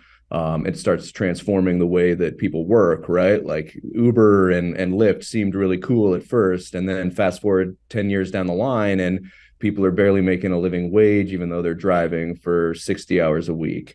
And now we got OpenAI coming along, and they're trying to sell all these products that say, hey, if you hire illustrators right now, we've got something that can automatically generate images for you. You don't need those illustrators anymore. You might not need copy editors. You might not need administrators. You might not need all these different these workers. So all of a sudden, we're feeling a lot more sort of stress, a lot more anxiety over the changes that these big tech companies have been making over the last 10 years. And I started looking into the Luddites before this most recent wave of AI, but really when sort of gig work was on the scene and was starting to make some people pretty miserable. It was doing some good things, doing a lot of bad things. So I stumbled upon this story of the Luddites, which we all, myself included, completely misunderstood, right? If you think of Luddite, you think of someone who's an idiot, somebody who hates technology, somebody who's got a knee-jerk reaction, somebody who doesn't know how to use an iPhone or just hates progress in general. But it turns out that that's all wrong. And we can talk about, why that is and who the Luddites really were and what they really stood for during the Industrial Revolution that you mentioned. All right, cool. So in my understanding of the Industrial Revolution, it began when people figured out that you could use steam to power machines and mass produce things, and everything beforehand was done like in-house. People would make their own clothes, make their own housewares. There would be, blacksmith things that you would go around town and get from various people who had various trades and crafts that they practiced. And then once mass production started to hit, it's like all these people started to lose a lot of their income, and more people were just being taught how to run the machines as opposed to actually make the things that everybody was purchasing. And that consolidation of wealth and consolidation of, I guess, skills among the working class translated into a group of people called the Luddites that just stood up and said, hey, no mas, this is not good. We see where this is going. And it's ironic because we do think of them as being, Luddites, you're a step behind progress, right? Like you're willfully pushing against progress in any way, shape, or form. But in reality, they were like 5 steps ahead where they could see where this is all going. and they said, this is going to be bad for everybody. I know it's nice to be able to buy clothes and, get a lot of things that maybe weren't available on a mass-produced level earlier, but ultimately this is going to lead to some bad stuff down the line. So who were the first Luddites, and how did they consolidate together? Yeah, that's pretty much right. So the Luddites were, before they became the Luddites, they were cloth workers. And, you can kind of sort of compare the Luddites to sort of maybe creative workers, people who are doing gig workers today, or before they were doing gig work, if they were driving a cab, if they had a better job, or if they're, doing that kind of illustration. They were never super rich or super prosperous, but they were kind of the middle class, sometimes even sort of more comfortable. They were doing all kinds of cloth work. And this is the biggest sort of job sort of segment in the Industrial Revolution. Well, before the Industrial Revolution kicks up pace, it's already the biggest sort of industry in England is cloth making, working with wool, working with cotton, working with lace and silk and that kind of thing. So Britain really was like, that's why it happened in Britain, is because they were primed to have this huge sort of industrial base be mechanized. And when that started happening, those cloth workers were so numerous that they could really make some noise. There was a lot of laws on the books. You couldn't organize. You couldn't form a union. That was against the law. You couldn't even sort of gather together and say, hey, this sucks. This is, we don't want to be forced into this factory. We don't want you to use this machine. We don't want you to cut our wages. So they really had very few options. So we're talking about 1800 or so when we really start to see these machines begin to be used in a certain way. And I think it's important. The Luddites and the cloth workers, they were actually really good at technology. They had the tech in their house, though. They had it in their cottages. You might have heard the term cottage industry. It comes from these cloth workers who had like the loom or the stocking frame, and they had it either in a small shop or like at home. They were working from home with their families, and they had a pretty nice situation. It's what they protested was less the actual use of machinery, but when a handful of rich guys said, okay, what we're going to do is we're going to put all those machines in a giant building. We're going to call it a factory. We're going to make it 6 stories high. There's going to be no windows, and you're going to do what I say when you're working for me. And I'm going to pay you a wage. You're not going to pay, like you were saying, you're not going to pay the merchant who's going to do the cloth. You're not going to have any autonomy. So that's as much what the Luddites were fighting against as anything, more than the march of technology. They were fighting the march of this factory system, which they really saw as like a system of domination. Like they were going to be put under the thumb. And they, like you said, they were 5 steps ahead. They were absolutely right. Once the factory owners started doing this, it's all downhill. From the reason that so many of us work in offices, which is based off of the factory, or in actual factories, is because those industrials won that battle. But I guess we're getting ahead a little bit. I'm going to push back on you real quick. So the Industrial Revolution, they start building factories. It gave a lot of kids great jobs and taught them great skills. Right? Taught them how to be grown-ups. Right. It taught the 8-year-olds how to like reach their hands into a spinning gear fast enough that they didn't get it chopped off, because if they didn't, it would be. That's absolutely right. The jobs were being, economists call this de-skilling. When you have like a skilled job, somebody does a good job, has done for a long time, and then you can use a machine to kind of do a worse job probably, but for cheaper, and then you hire a child or an unskilled worker or a migrant, or at that time a woman who to work the machine.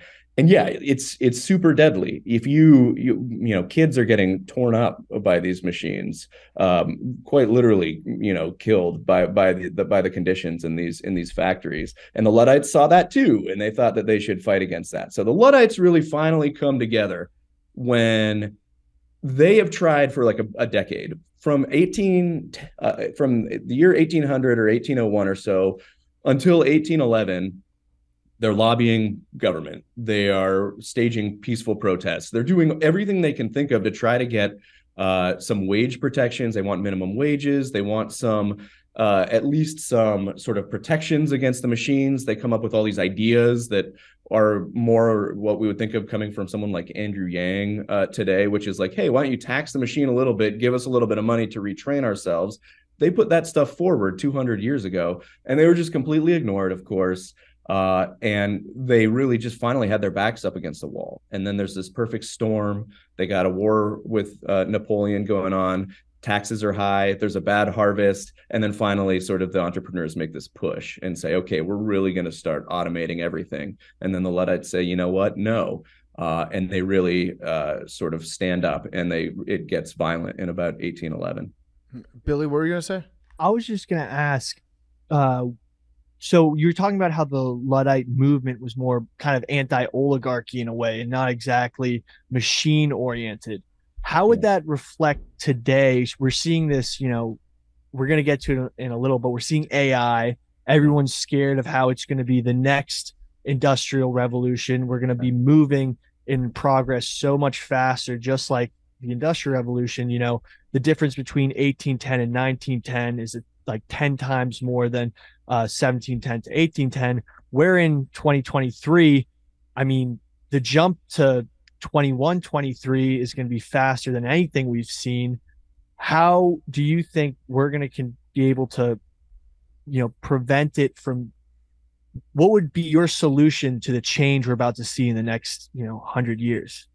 Yeah, I mean, so the same thing is the same principle is pretty much true today. You're absolutely right. That's a good way to frame it. They were not anti-machine. They were anti-oligarchy or anti sort of the 1% getting all the gains from the machines. And they still have to do this work. That's the thing. If they want to eat, then they might not be able to work at home anymore. They're just going to have to go in the factory, or their kids are going to have to go in the factory. So they're still going to have to do this stuff. They're still going to have to work. It's just the work is a lot less dignified. The work is a lot more brutal. So today, I think a good thing to look at is what the writers and actors and sort of illustrators are fighting against right now, which is, if you look at it, the writers aren't saying we don't want AI to exist. We don't want AI to come. We don't want to ignore it, but we don't want the studio bosses to be the ones to say how it's going to be used. And they both think that if studio bosses get carte blanche to do whatever they want, then A, they're going to make a bunch of really shitty movies. They're just going to press the button and churn out crap. And B, they're going to be able to hit that button, and then they're still going to call in the writers and say, look, this thing sucks. ChatGPT can't write a good movie yet, but so we need somebody to come in and fix it and maybe even rewrite the whole thing. But look, we just don't want to pay you to do that the same way that we were paying you before. So if you look at what's going on, it's a way that they can break down pay structure. It's a way for power to sort of use this new technology that they maybe don't even care about that much. It's an opportunity for them to justify paying people less. So the big question isn't, do we just say no to this technology, which I think is not the answer, but it's saying, like, what do we do now to sort of make sure that we can distribute power better, or distribute the gains better, or give more people say over how it's going to be used in their lives? So that's kind of an open question. I mean, union power is one way to do it, but right now it's, the writers and the actors can do this because they have strong unions. A freelance illustrator can't really do the same thing if they're worried that their clients are going to start using AI. So they have to do other things. So we really have to start thinking about different ways of approaching the technology. I think the first step is saying, hey, the problem isn't the technology, it's who gets to use it and who gets to tell everybody else this is the way it's going to be. And I don't think we want a society where a handful of people can just say, all right, this is how AI is going to be used. You're going to lose your job. Your job is going to be degraded. You're going to have to move over there and do something else. We all want to say in how that gets negotiated. Interesting. I was going to say, an interesting vantage point that I had never thought about until one of my friends, who is a huge painter, she paints for like a bunch of big name people, and she's like really good at what she does. One of the points that she brought up was that it's kind of like intellectual property theft, because AI has no reference point other than it's barrage of images on the internet, which are other artists doing work, right? And that in itself is an issue. And so I want to get your vantage point on that, as well as the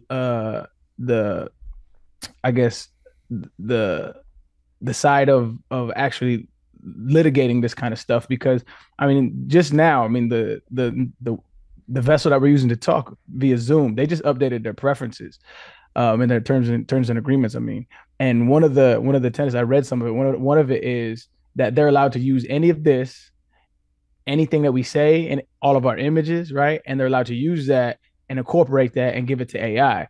And so to me, again, that's intellectual property theft. Like, we're agreeing to these terms and agreements, but it's very new. And so like that side of things needs to be attacked vehemently. But you got Congress people, in the hospital because they fell. So it's hard to it's hard to attack that. But I want to get your vantage point on that. Yeah, no, your artist friend is absolutely right. It became clear because what they've been doing this for a long time, and we didn't really notice because they primed the pump basically by giving us access to social media, all these things for so long, and that stuff is public. So artists get used to just kind of sharing their stuff on social media, sharing links to websites that are built by the big tech companies. Writers, creators, everybody does that.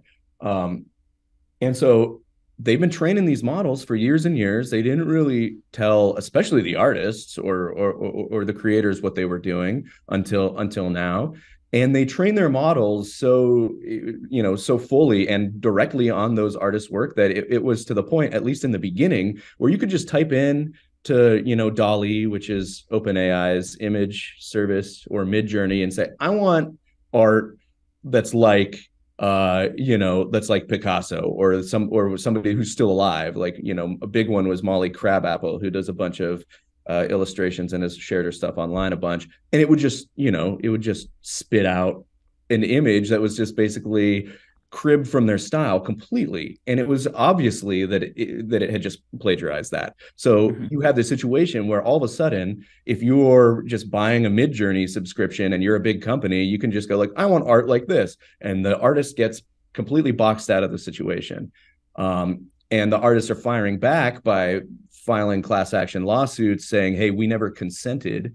We never said it was okay for you guys to use these images, and now you can just rip us off without us getting any. We don't even get pennies on the dollar whenever you do that. So it's absolutely, a lot of people call it like a plagiarism machine, because that's what it's doing. It's really, it looks cool, right? When you use it, it's got like that flashing cursor, or you put it in and you can get some kind of cool looking stuff, and it types out a text for you. You say, do this in the style of whatever. But that's all it's doing. It's reorganizing information that's been on the internet, that's been in books, that's been, in paintings and pictures and all that. And it's just spitting them back out. It does it in a smart way, in a way that makes us look at it with sort of, new eyes. But it's really just that. It is a plagiarism machine. I sympathize completely with all those artists who are fighting back. So how we fight back is like a big question, how those artists get a foothold, because it's going to be a tough battle, because you basically have to argue that just by teaching the machine with these pictures, that you're doing plagiarism, or that you're infringing on someone's intellectual property. And there may be a case there, but it really depends on sort of the courts that it goes through, because you could, right now the precedent is, like you said, it's old. It's like, oh, if you read a book and then write something in that style on your blog, that's not illegal. But we're not machines, and the machines have so much more sophistication and capacity to rip stuff off. So yeah, I mean, I wish I had more faith in Congress to sort of step up and do something that would actually protect artists and creators. But it's going to be a long road, and it's going to take a lot of noise making if anything like that's going to happen. I want to get back to the Luddites in a second, back to the Industrial Revolution. But I have to ask, like, as a tech journalist, do you read every terms of service that you come across? Like, when you sign up for a new app, are you like, well, got to dig into this because who knows what's in here? Absolutely not. That would all day, man. Like that would be your day. If every time Zoom pushes out a new user agreement, every time Google does it, there's actually been really interesting legal argumentation that says, a lot of terms of service aren't even valid because they're not enforceable, right? Like a reasonable person doesn't have the time to sit down and read every paragraph when they're signing up for an app because they're trying to pay for a parking spot outside on a city road, Right, exactly. It's completely unreasonable, and you can get a lot of that stuff kind of thrown out. The tech companies are very good at sort of making reams of it, so you just kind of go, yeah, whatever. So they at least have a case, but even they know that it's somewhat negotiable. And it is also liable to change after a backlash. So the Zoom thing, after the Zoom, someone noticed the Zoom's update of their user agreements, that's one of the worst that I've ever seen. It's like we can do what right now we're talking on Zoom, and according to their terms of service update, they can do anything they want with this. They could feed it into AI. They could make a promo video. They could promote it on Zoom's website. They could resell it. They could turn it into a comedy sketch. They could do whatever they want with this video. And then after that backlash, they're like, actually, we agree not to train AI on this. But we can still do everything else. So I think we should still be thinking about, the AI is maybe the scariest thing because nobody wants a weird pixelated replica of them released on the internet, just trained on this video or whatever. But they can still do all that other stuff. All they had to do is step back and say, you know what, we're not gonna feed you into the AI machine. But everything else, we can take this video, cut it, chop it, sell it, license it, make money off of it. We can do all of that. We can store it indefinitely. An archive of this video is gonna sit on Zoom's servers forever, for as long as they want it to be. But they've said that they won't train AI on it anymore. Where are these lines drawn? You are the product, right? We're the product right now. Real quick question, man. So I don't know shit about technology. Like I'm fairly, savvy. I stream. I play video games. I got social media, so I'm fairly aware of what's going on. Yeah. But from my very novice position, I feel like there has to be some kind of as a tech journalist, there has to be something that you've ran across to where like coders or people that make this shit have like a fail safe, that says if it gets to this point, like we got to do this. Like there has to be like some kind of like deconstructing of a deep fake video or something that says if we run it through this, it's easy to tell. There has to be some kind of fail safe that somebody is working on. If not, we're just a whole bunch of Frankensteins, and it's just like it's a free for it. I just refuse to believe. I'm a pessimist of all pessimists, but I believe there's some people out there like that are aware of the problem, but like, no, we got these fail safes, dog, and I got you. Yeah, I mean, I wish there were better ones. I mean, people try to do it.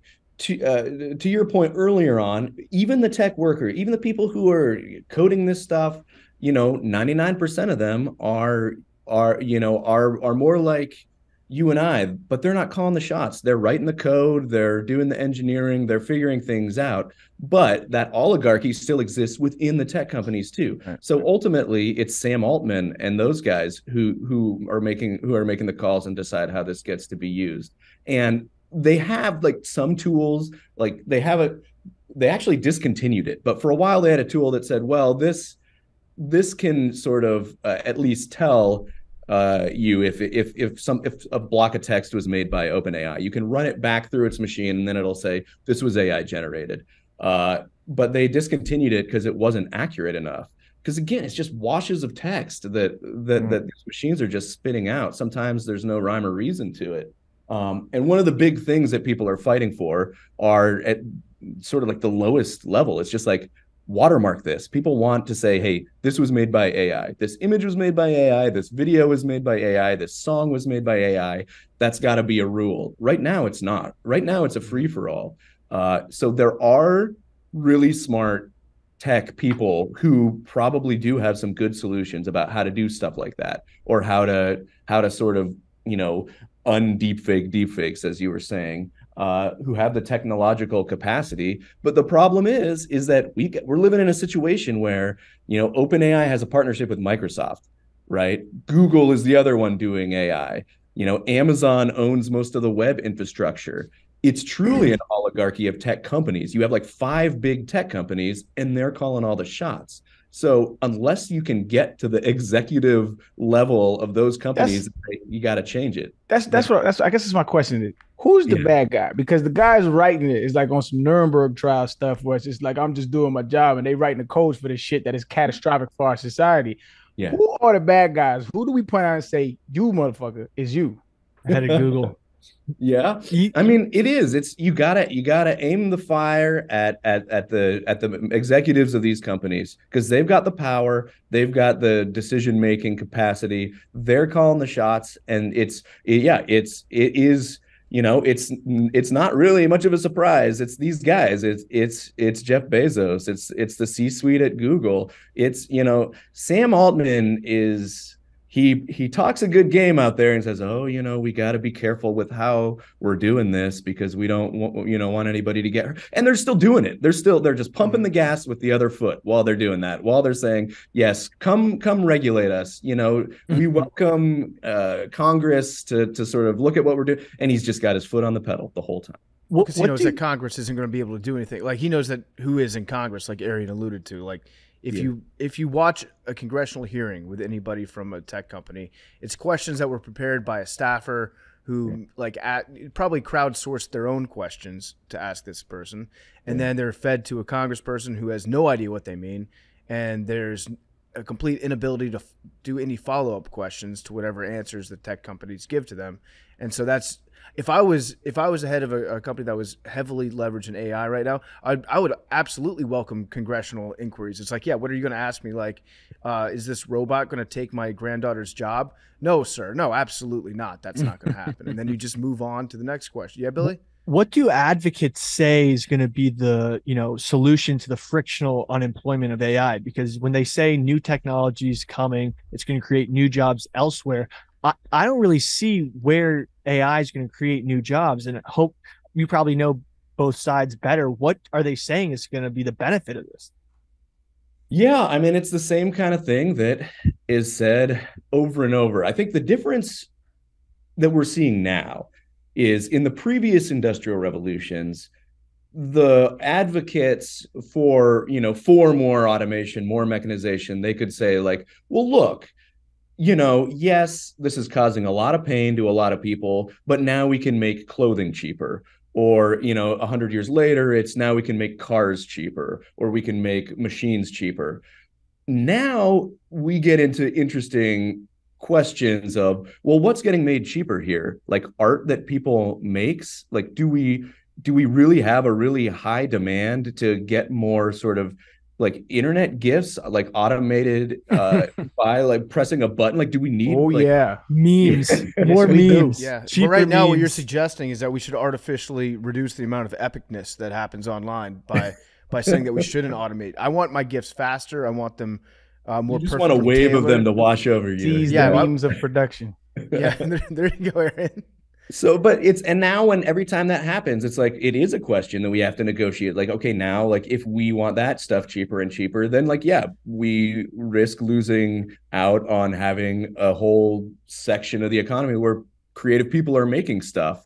Like, is it important to us that we can have even that stuff, even like our cultural products, even our movies and film and TV shows and pop songs? Do we want all that stuff to be made by AI? I think that's a real question. And do we want it to be made by AI, knowing that if we do, that the people who actually made all the stuff in the past are losing out? So I think it is like a bit more of a loaded question this time, because we can try to make that decision and make that call, and we can put up guardrails that like sort of protect people that do this stuff. They can still use the technology, but we got to find ways to protect the people who, if we think that's important, if we think it's important that there are people who are actually, having opinions on podcasts and having real conversations, and if it's not just a bunch of automated voices sort of talking over each other. Yeah, I was fine with AI taking everybody's job until you said podcasters. Now I'm on the side of the Luddites on this one. Can we jump back to the Luddites, because I have a couple questions about them and their movement. So they start smashing factories, destroying machines, going after some of the oligarchs, the people that are instituting these brand new factories. Were they able to accomplish any of their goals? Did they make any incremental change, or did they influence the Industrial Revolution in a way that benefited them, or was it kind of all resistance is futile? No, they actually did a good. The irony of that is wild. To use a Borg reference, they're a completely automated species, man. That's wild.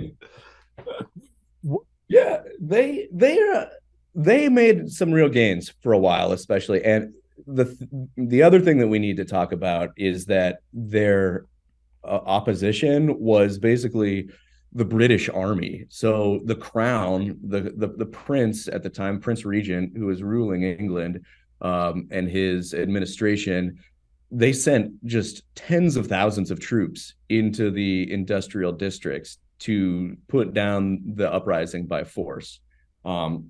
And just a quick note about what the Luddites were actually doing is that they were being smart, and they were playing a public relations game too. So what they did, Ned Ludd was this mythical figure who either they made up or was kind of a legend at the time. It's hard to say. Like this kid who was forced to work in a factory for a boss, and he didn't want to do it, so the boss had him whipped, and he got mad and smashed the machine and fled into Sherwood Forest. This is happening in the same place where the Robin Hood legend is. So there's like a real culture of resistance, of standing up, and sort of legend. So, you can even say Ned Ludd, Robin Hood, they sound a lot alike. So they're probably inspired from the same material. So what they would do is they would organize these raiding parties, basically, and they'd send like a letter, and they'd post it to the factory wall and say, we know you've got 100 automating machines in there. If you don't take them down, you're going to get a visit from Ned Ludd's army. And sometimes the factory owner would go like, oh shit, and they'd take them down and they'd be okay.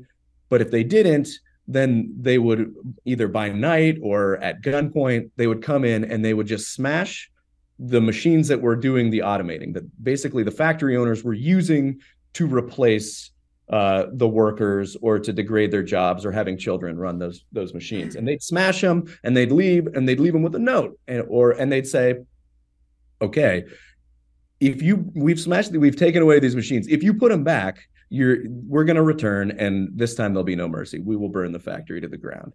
So they did that over and over and over, all across the industrial districts of England: Manchester, Nottingham, York, Huddersfield. So, and it was a completely decentralized movement where we don't even know how much communication they actually had. All you needed to have was this figurehead, Ned Ludd or General Ludd or King Ludd, and you could basically threaten factory owners. And for a while, they actually were really successful. So in Nottingham, they were like, the factory owners were like, no, we don't want anything to do with this. We'll restore wages. We'll give you all raises. Just promise not to smash any more machines. This will be good. The problem is that you can't, like, factory owners, aren't all like a united bunch. So there's still going to be some saying, okay, well, if down the road, if he took down his machines, now I've got a profit opportunity. So I'll just ramp it up. I'll hire some soldiers to come in and guard the place. But so then they go like, well, he's got his back up, and then it just creeps back up over and over again. So without any actually like policy or laws or any understanding, it's hard to keep that at bay. But for about a year, you really do see in some areas a lot of progress made on wages and things.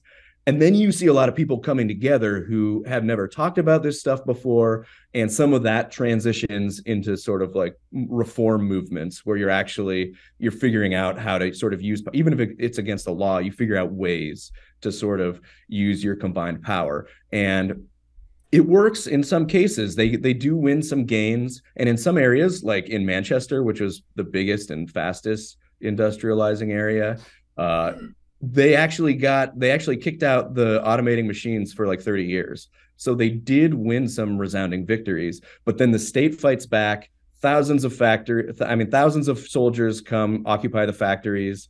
They round up the Luddites. There are some like really violent battles. Eventually they wear them down, right? Like these are cloth workers. They're heroes.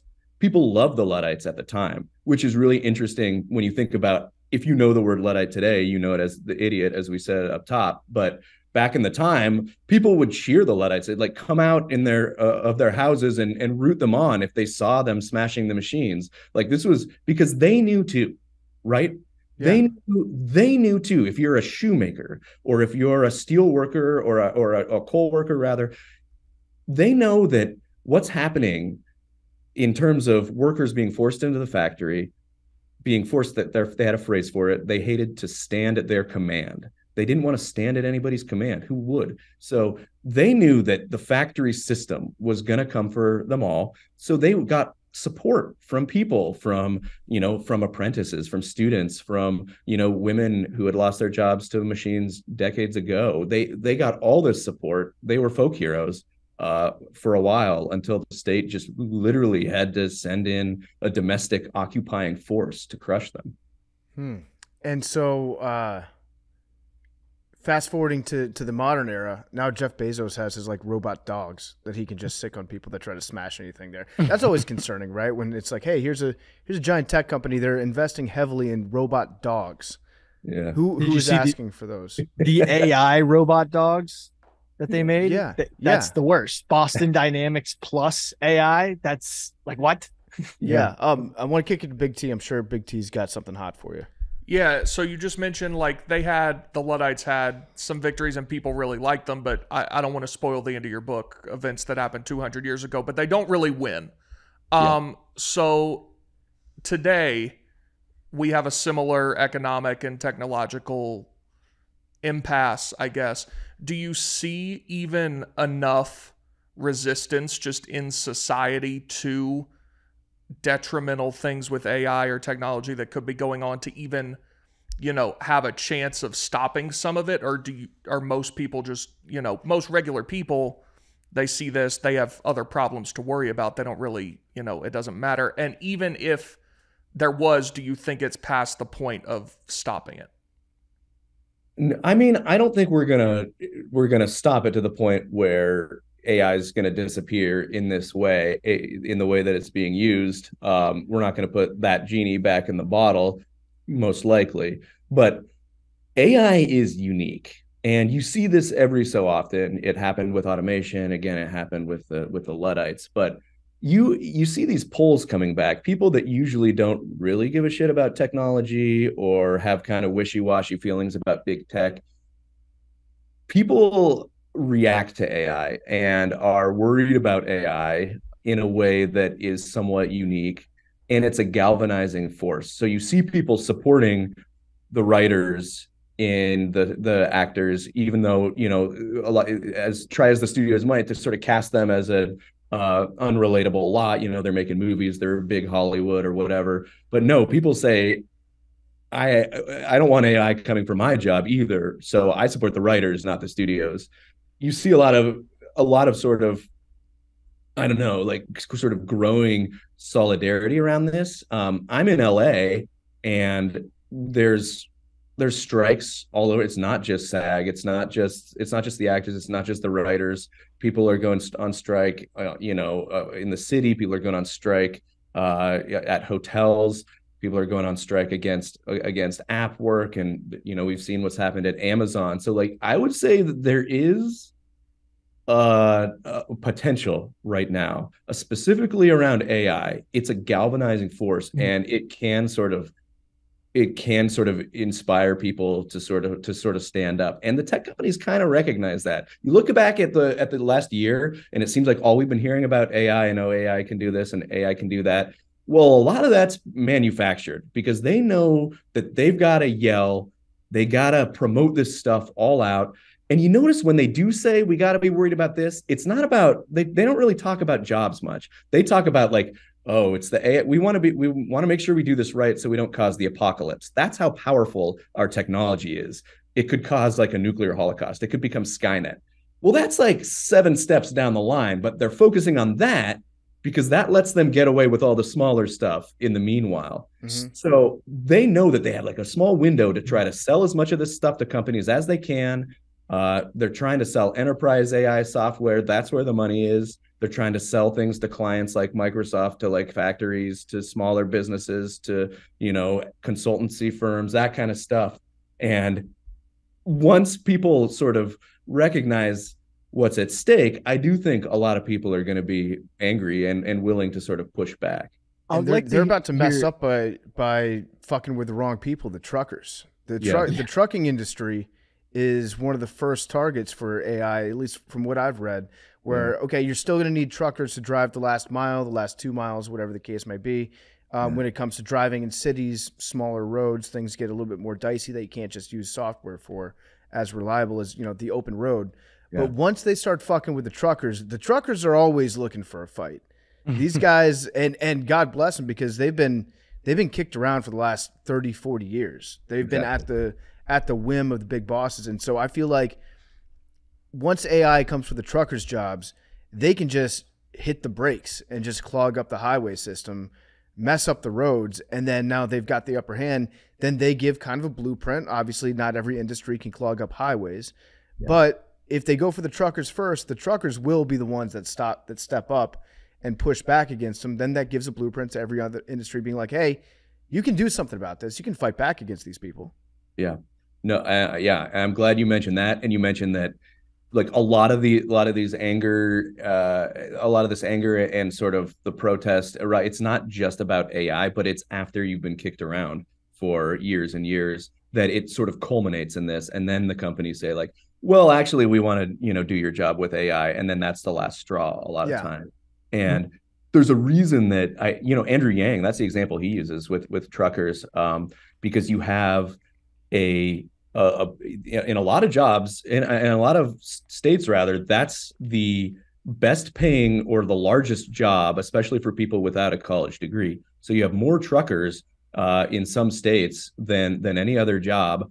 And we've seen the same thing happen to them that have happened to a lot of other, the writers and the actors. They complain about the gigification, of their jobs. The truckers, 100%, their jobs have been gigified and made precarious, and they don't. It's not the same sort of stable job that it was 20 years ago. They have to be more flexible. They have to run more hours. They have to work through contractors. That rather than big companies. And then when the automation starts, when the AI starts, you have a powerful industrial worker base right there, like you're saying, and they could absolutely stand up, and they could absolutely just barricade a highway and say, you know what, no. And that's like the Luddite spirit is saying no when you have moral and economic justification for doing so. And they could absolutely do it. You're right.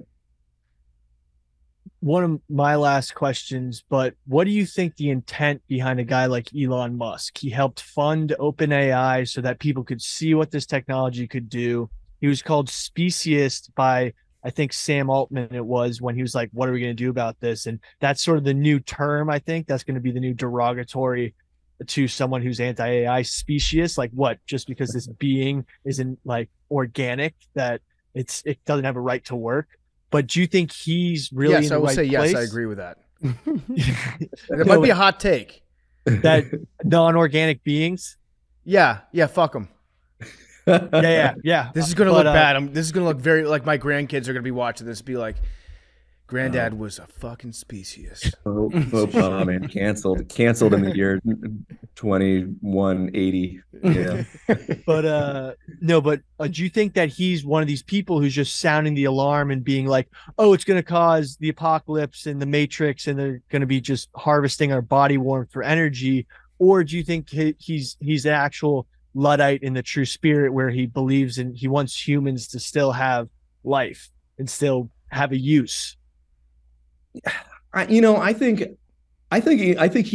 Musk is legitimately concerned. Like, I think he is actually concerned about the apocalypse scenario. He's traced some of the threads, and he thinks that it's a possibility that down the line, he's not always as concerned with sort of the conditions of people like right now. I think that's why he's always thinking about Mars, and he's thinking about years down. I think, but his offed a whole bunch of Twitter employees, didn't he? Yeah, he fired half of them, maybe 75% at this point.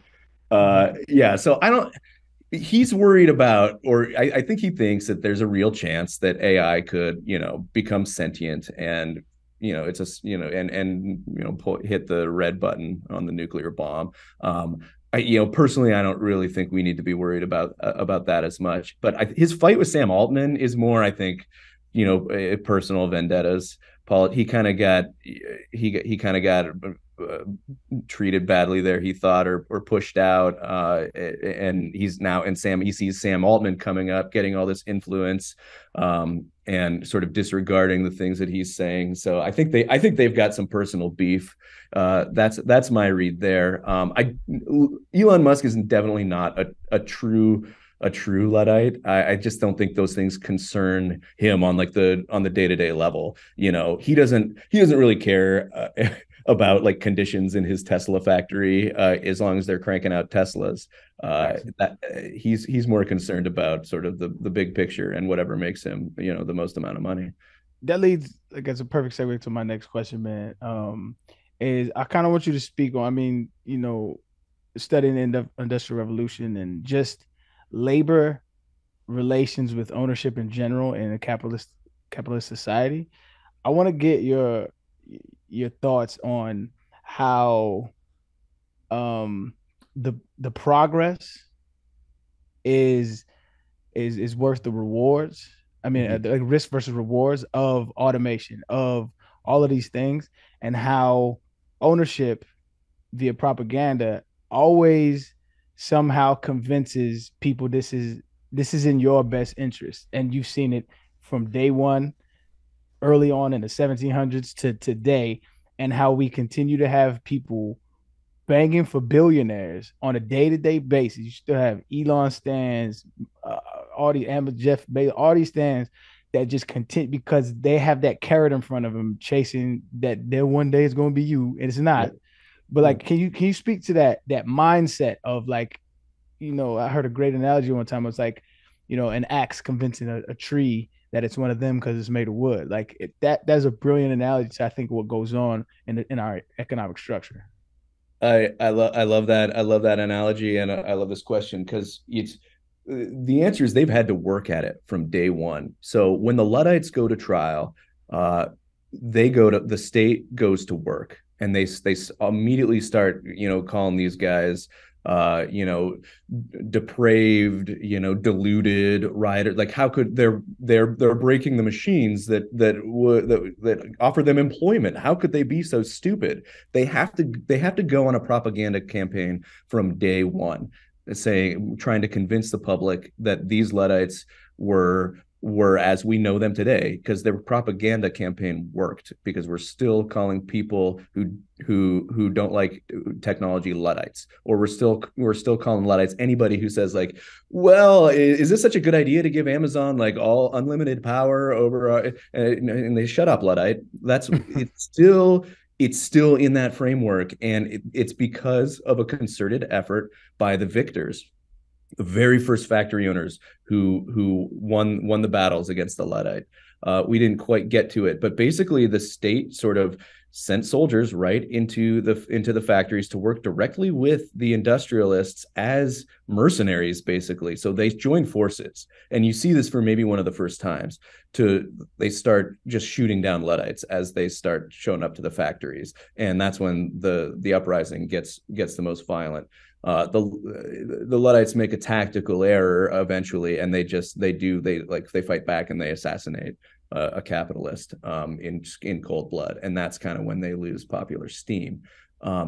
But it took that much. It took that union of the state and of industry and the crown at the time to sort of mount that counteroffensive. That's what it took to beat back popular support. They had to print all these proclamations describing how stupid the Luddites were, and how backwards it was. And then that combined with, well, look what happens if you fight back. You get shot down. You get gunned down. You will end up in a pool of blood outside of a factory if you fight back with force. And if you fight back peacefully, we're just going to laugh at you. So those are your choices. And over the years, that basic attitude that to oppose technology is to oppose the like a factory system, to oppose a system that allows a handful of, again, we can call it oligarchs. Basically, it's essentially that, with all the power to decide how technology gets used, who works for them under those technological regimes, to say that's a bad idea, you get branded a Luddite. It has to be reinstilled generation after generation. They have to say that. There's a scholar, Theodore Rozak, he has a great quote. It's like, if the Luddites didn't exist, then these guys would have to invent them, because they need a boogeyman. They need someone that they can pretend doesn't understand the big picture, doesn't get that, oh, down the line, there's going to be there's going to be jobs, there's going to be prosperity for everyone. Well, it's been 200 years, and it always plays out the same way. The 1% fattens their pockets, and everybody else has to deal with shitty jobs, the day-to-day, worrying about losing their jobs to a machine. Bootstraps, baby. Pull them up.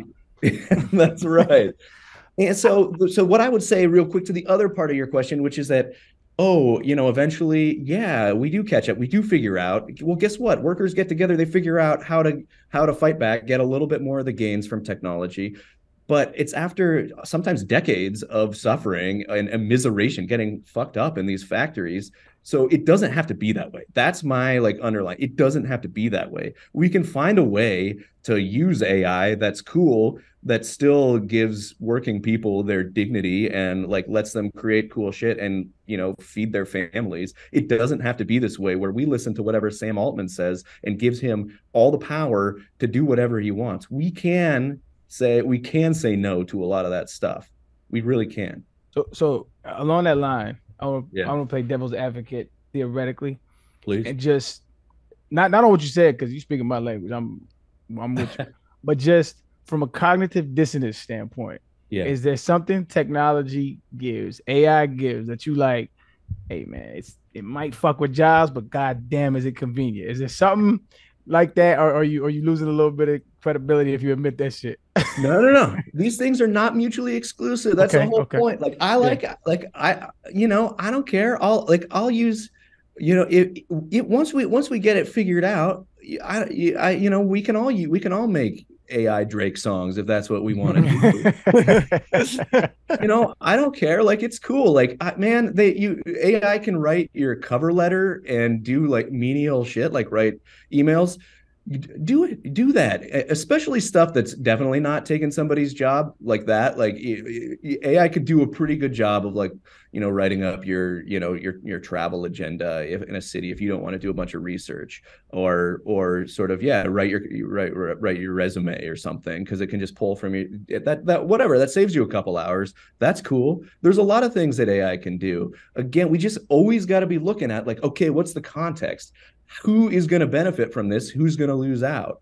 And if we lived in a fairer society where it wasn't just a handful of vampires sort of sucking value out of everything that everybody else was doing, then we could all sort of be using AI all day long if we wanted to, and it would be cool. There's nothing wrong with that.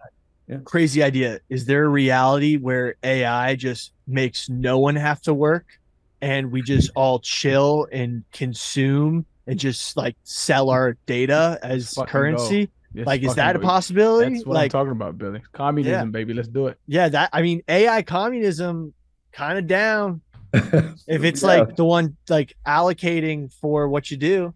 Yeah, fully automated luxury communism, right? Yeah. Let's do I it. you know what? I'm kind of down.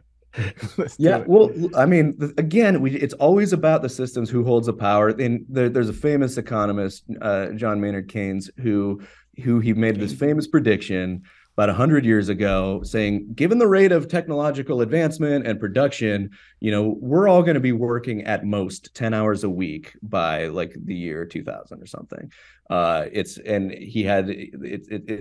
He was a big deal. Like, he was sort of like the economist of the day. He's still the guy that a lot of economists and policy wonks cite. And he really thought that, looking at the way things were going, how much machines could create, that pretty soon, like, we would have an optional 10-hour work week if we just like wanted something to do. But it didn't work out that way because of the people who managed to capture all the gains instead of distributing them into more equitably to everybody. It's just got concentrated more and more at the top. So it turns out to be more of a question of power and less of one of technology. Keynes was the reason I blew my first paycheck really fast. Spend more, consume, save less. That's and right. when it was like, you gotta stimulate that economy. Yeah. Where's your savings? Keynes, bro. I read it. I love it, man. I love it. Does anybody else have anything else? Because this was a great conversation, man. We kept it for about an hour, man. I know you got to get things. Does anybody got anything else? I emptied the clip. Thank you so much for coming on. Love it when Billy. Please come on again because we might need your consultation because we talk out of our ass on a lot of stuff we don't know about. Well, I'm happy to. This has been good fun, fellas. I loved it. I do. Yeah. I do to say one thing before you shake, man. Yeah. It's very trivial. I apologize. But has anybody ever told you look like Chandler from Friends? Oh my God, man. I haven't heard that one since high school. People used to call me that in high school. Right. See it. It's wild. You popped up on the screen. I was like, hey, yo. We all look alike to you, Arian. I try to hide it with the long hair. It's not working, I guess. Yeah. So it wasn't just me. All right, bet. Shout out to the high school. Or unless they were bullies, then fuck them. You know what I mean? No. They were cool. It's all cool good. people. Then shout out to them. Yeah. Well, thank you for joining us, Brian. You can pick up his book. You can pre-order it right now. I actually pre-ordered it while we were talking, so I'm fascinated by it. Excited to read it. Blood in the Machine comes out September 26th. I do kind of like Billy's vision of the future of just chilling. Yeah. Just let the robots do all the work, and we just hang out all the time.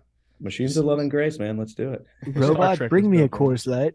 Yeah, they had what was it called? The shit, the food maker and the Star Trek Enterprise. You just say what you want, and it bam made it like that. Love it. All right, thank you, Brian Merchant. Blood in the Machine, September 26th. Pick it up. I'm excited to read it. Thank you for talking to us. All right, cheers, guys. Okay, takeaways from the Brian Merchant interview. Luddites were kind of baller. Yeah. We need to destroy AI. We need to be the Luddites of today. Find it and kill it. Yeah. Yeah. We're going to take back the word Luddite. We should. It's our word now. Yeah. Yeah. Okay. I like that. We're saying it again. We're saying it. Yeah. Hell yeah. The Luddites rocked. Maybe some people say maybe they went a little bit too far. I don't know. Maybe they didn't go far enough. Got their point across, though. They did. Do you guys want to do some voicemails? Let's do some voicemails, guys. They're brought to you by Gametime, the exclusive ticketing partner of Barstool Sports. Big T, you went to a baseball game recently, right? 3 this past weekend. How'd that go?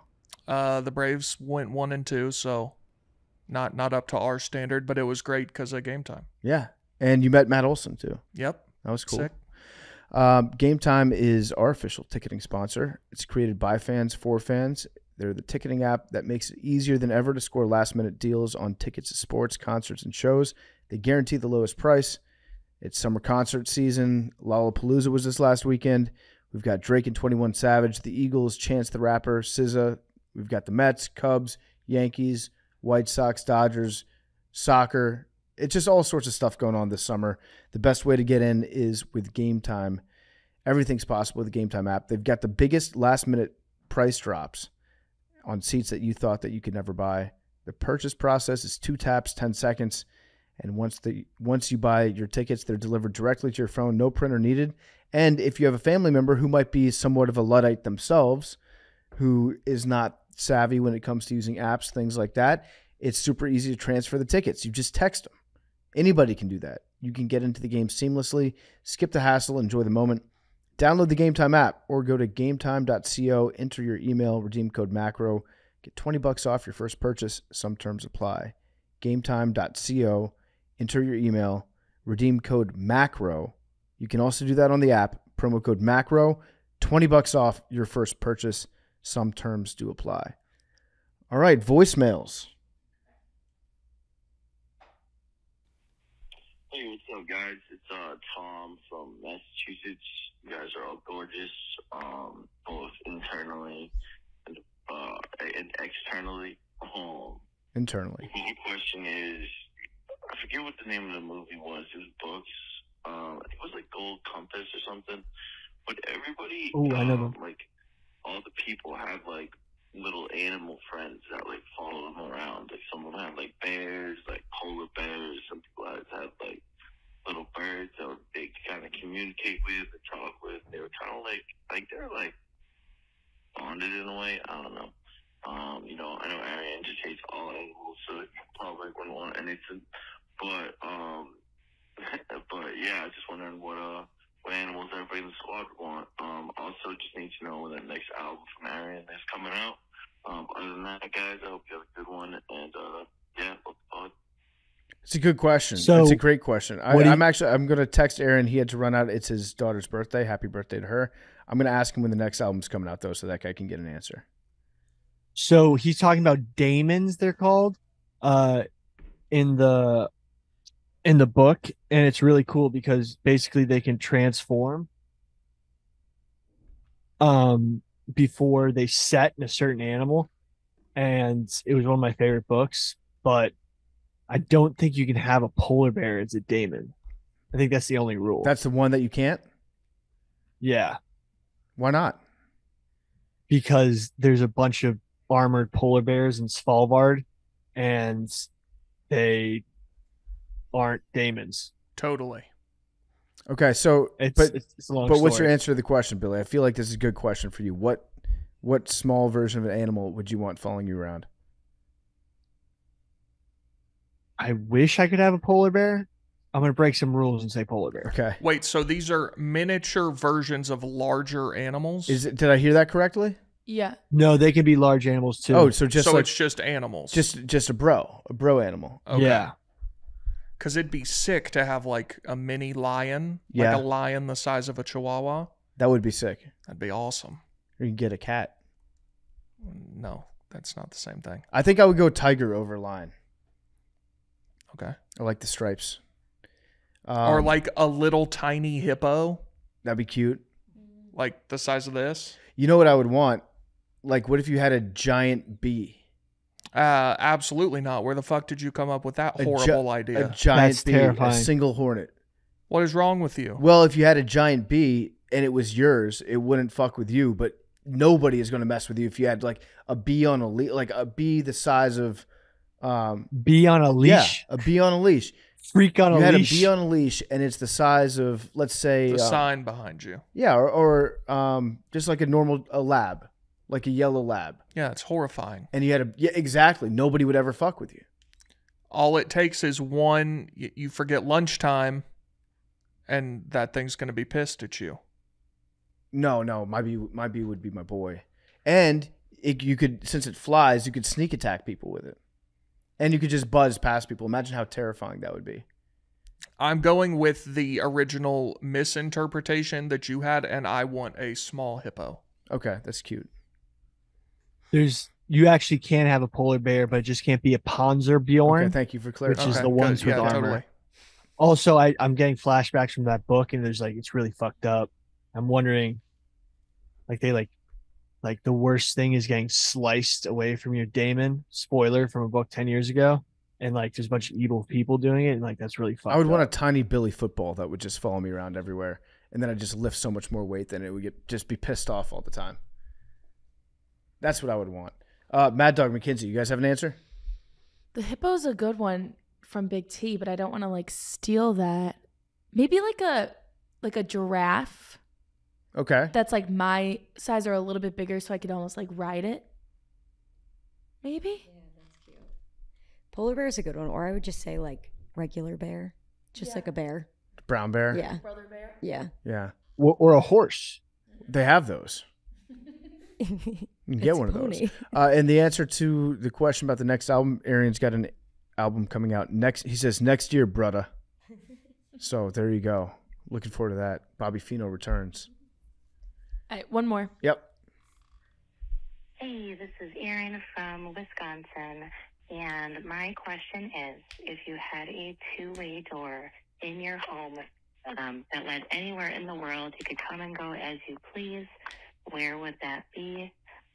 Mine would probably be the Caribbean or somewhere warm with good food, because we don't have those things in Wisconsin. Let me know what you think. Love you guys. Stay handsome, stay beautiful, stay gorgeous. Times Square Yard House. I was gonna say Vegas. Just the city. You end up in Vegas. It goes directly to the The strip. Memphis Bass Pro Shop Pyramid. Yeah. It's a great spot. Great spot. Wonderful hotel there. Yeah, it would probably either be that or Fort Knox would be a good one too. Oh, that's a good call. The Yeah. interior of Fort Knox. Profitable. Just go read up. Yeah, just re-up. But you know there's no real gold in there, right? What do you mean? The gold's fake. This is another Die Hard movie, I think. No, the gold's fake. They took all the gold and just pretend it's in there. Are you serious? Yeah. Have you looked at the videos of them in the gold safe? I think this is. I have not fake looked at those news. videos. There had to be a congressional committee to go check that the gold's real. And where they find out? They're like at least the first couple bars were real, but they don't know if the ones farther back are real. They don't know if it's just concrete. So you just said that there is gold in Fort Knox. Yeah, there is gold, but they maybe not as much gold as they say there is. Did I just completely mishear the last 45 seconds of my life? This is just No, but we really don't know if the gold in there is real. What would prove it to you, Billy, if they let you in there? They need to test every single bar of gold. Why? Because someone might have Because stolen. Billy has logic, questions. we can't prove that anything's real. Well, during the Great Depression, they bought up all the gold. This is just a conspiracy that I've heard. Yeah, okay, But it's fun to think about. You were just saying it as a complete fact. I know, because I'm podcasting. Okay, got it. Totally. Got it. That would kind of rock though if there actually wasn't any gold and we just said that we had the most. Yeah, that's like it's literally the Wizard of Oz. Yeah. All right, I like where your head's at, Billy. You just presented that in a strange way. All right, well, good voicemails, guys. Well, Mad Dog McKenzie, you guys have an answer? I would say probably like a beach like her too, like Outer Banks, North Carolina. Yeah. Because I always used to go there. I love the Outer Banks.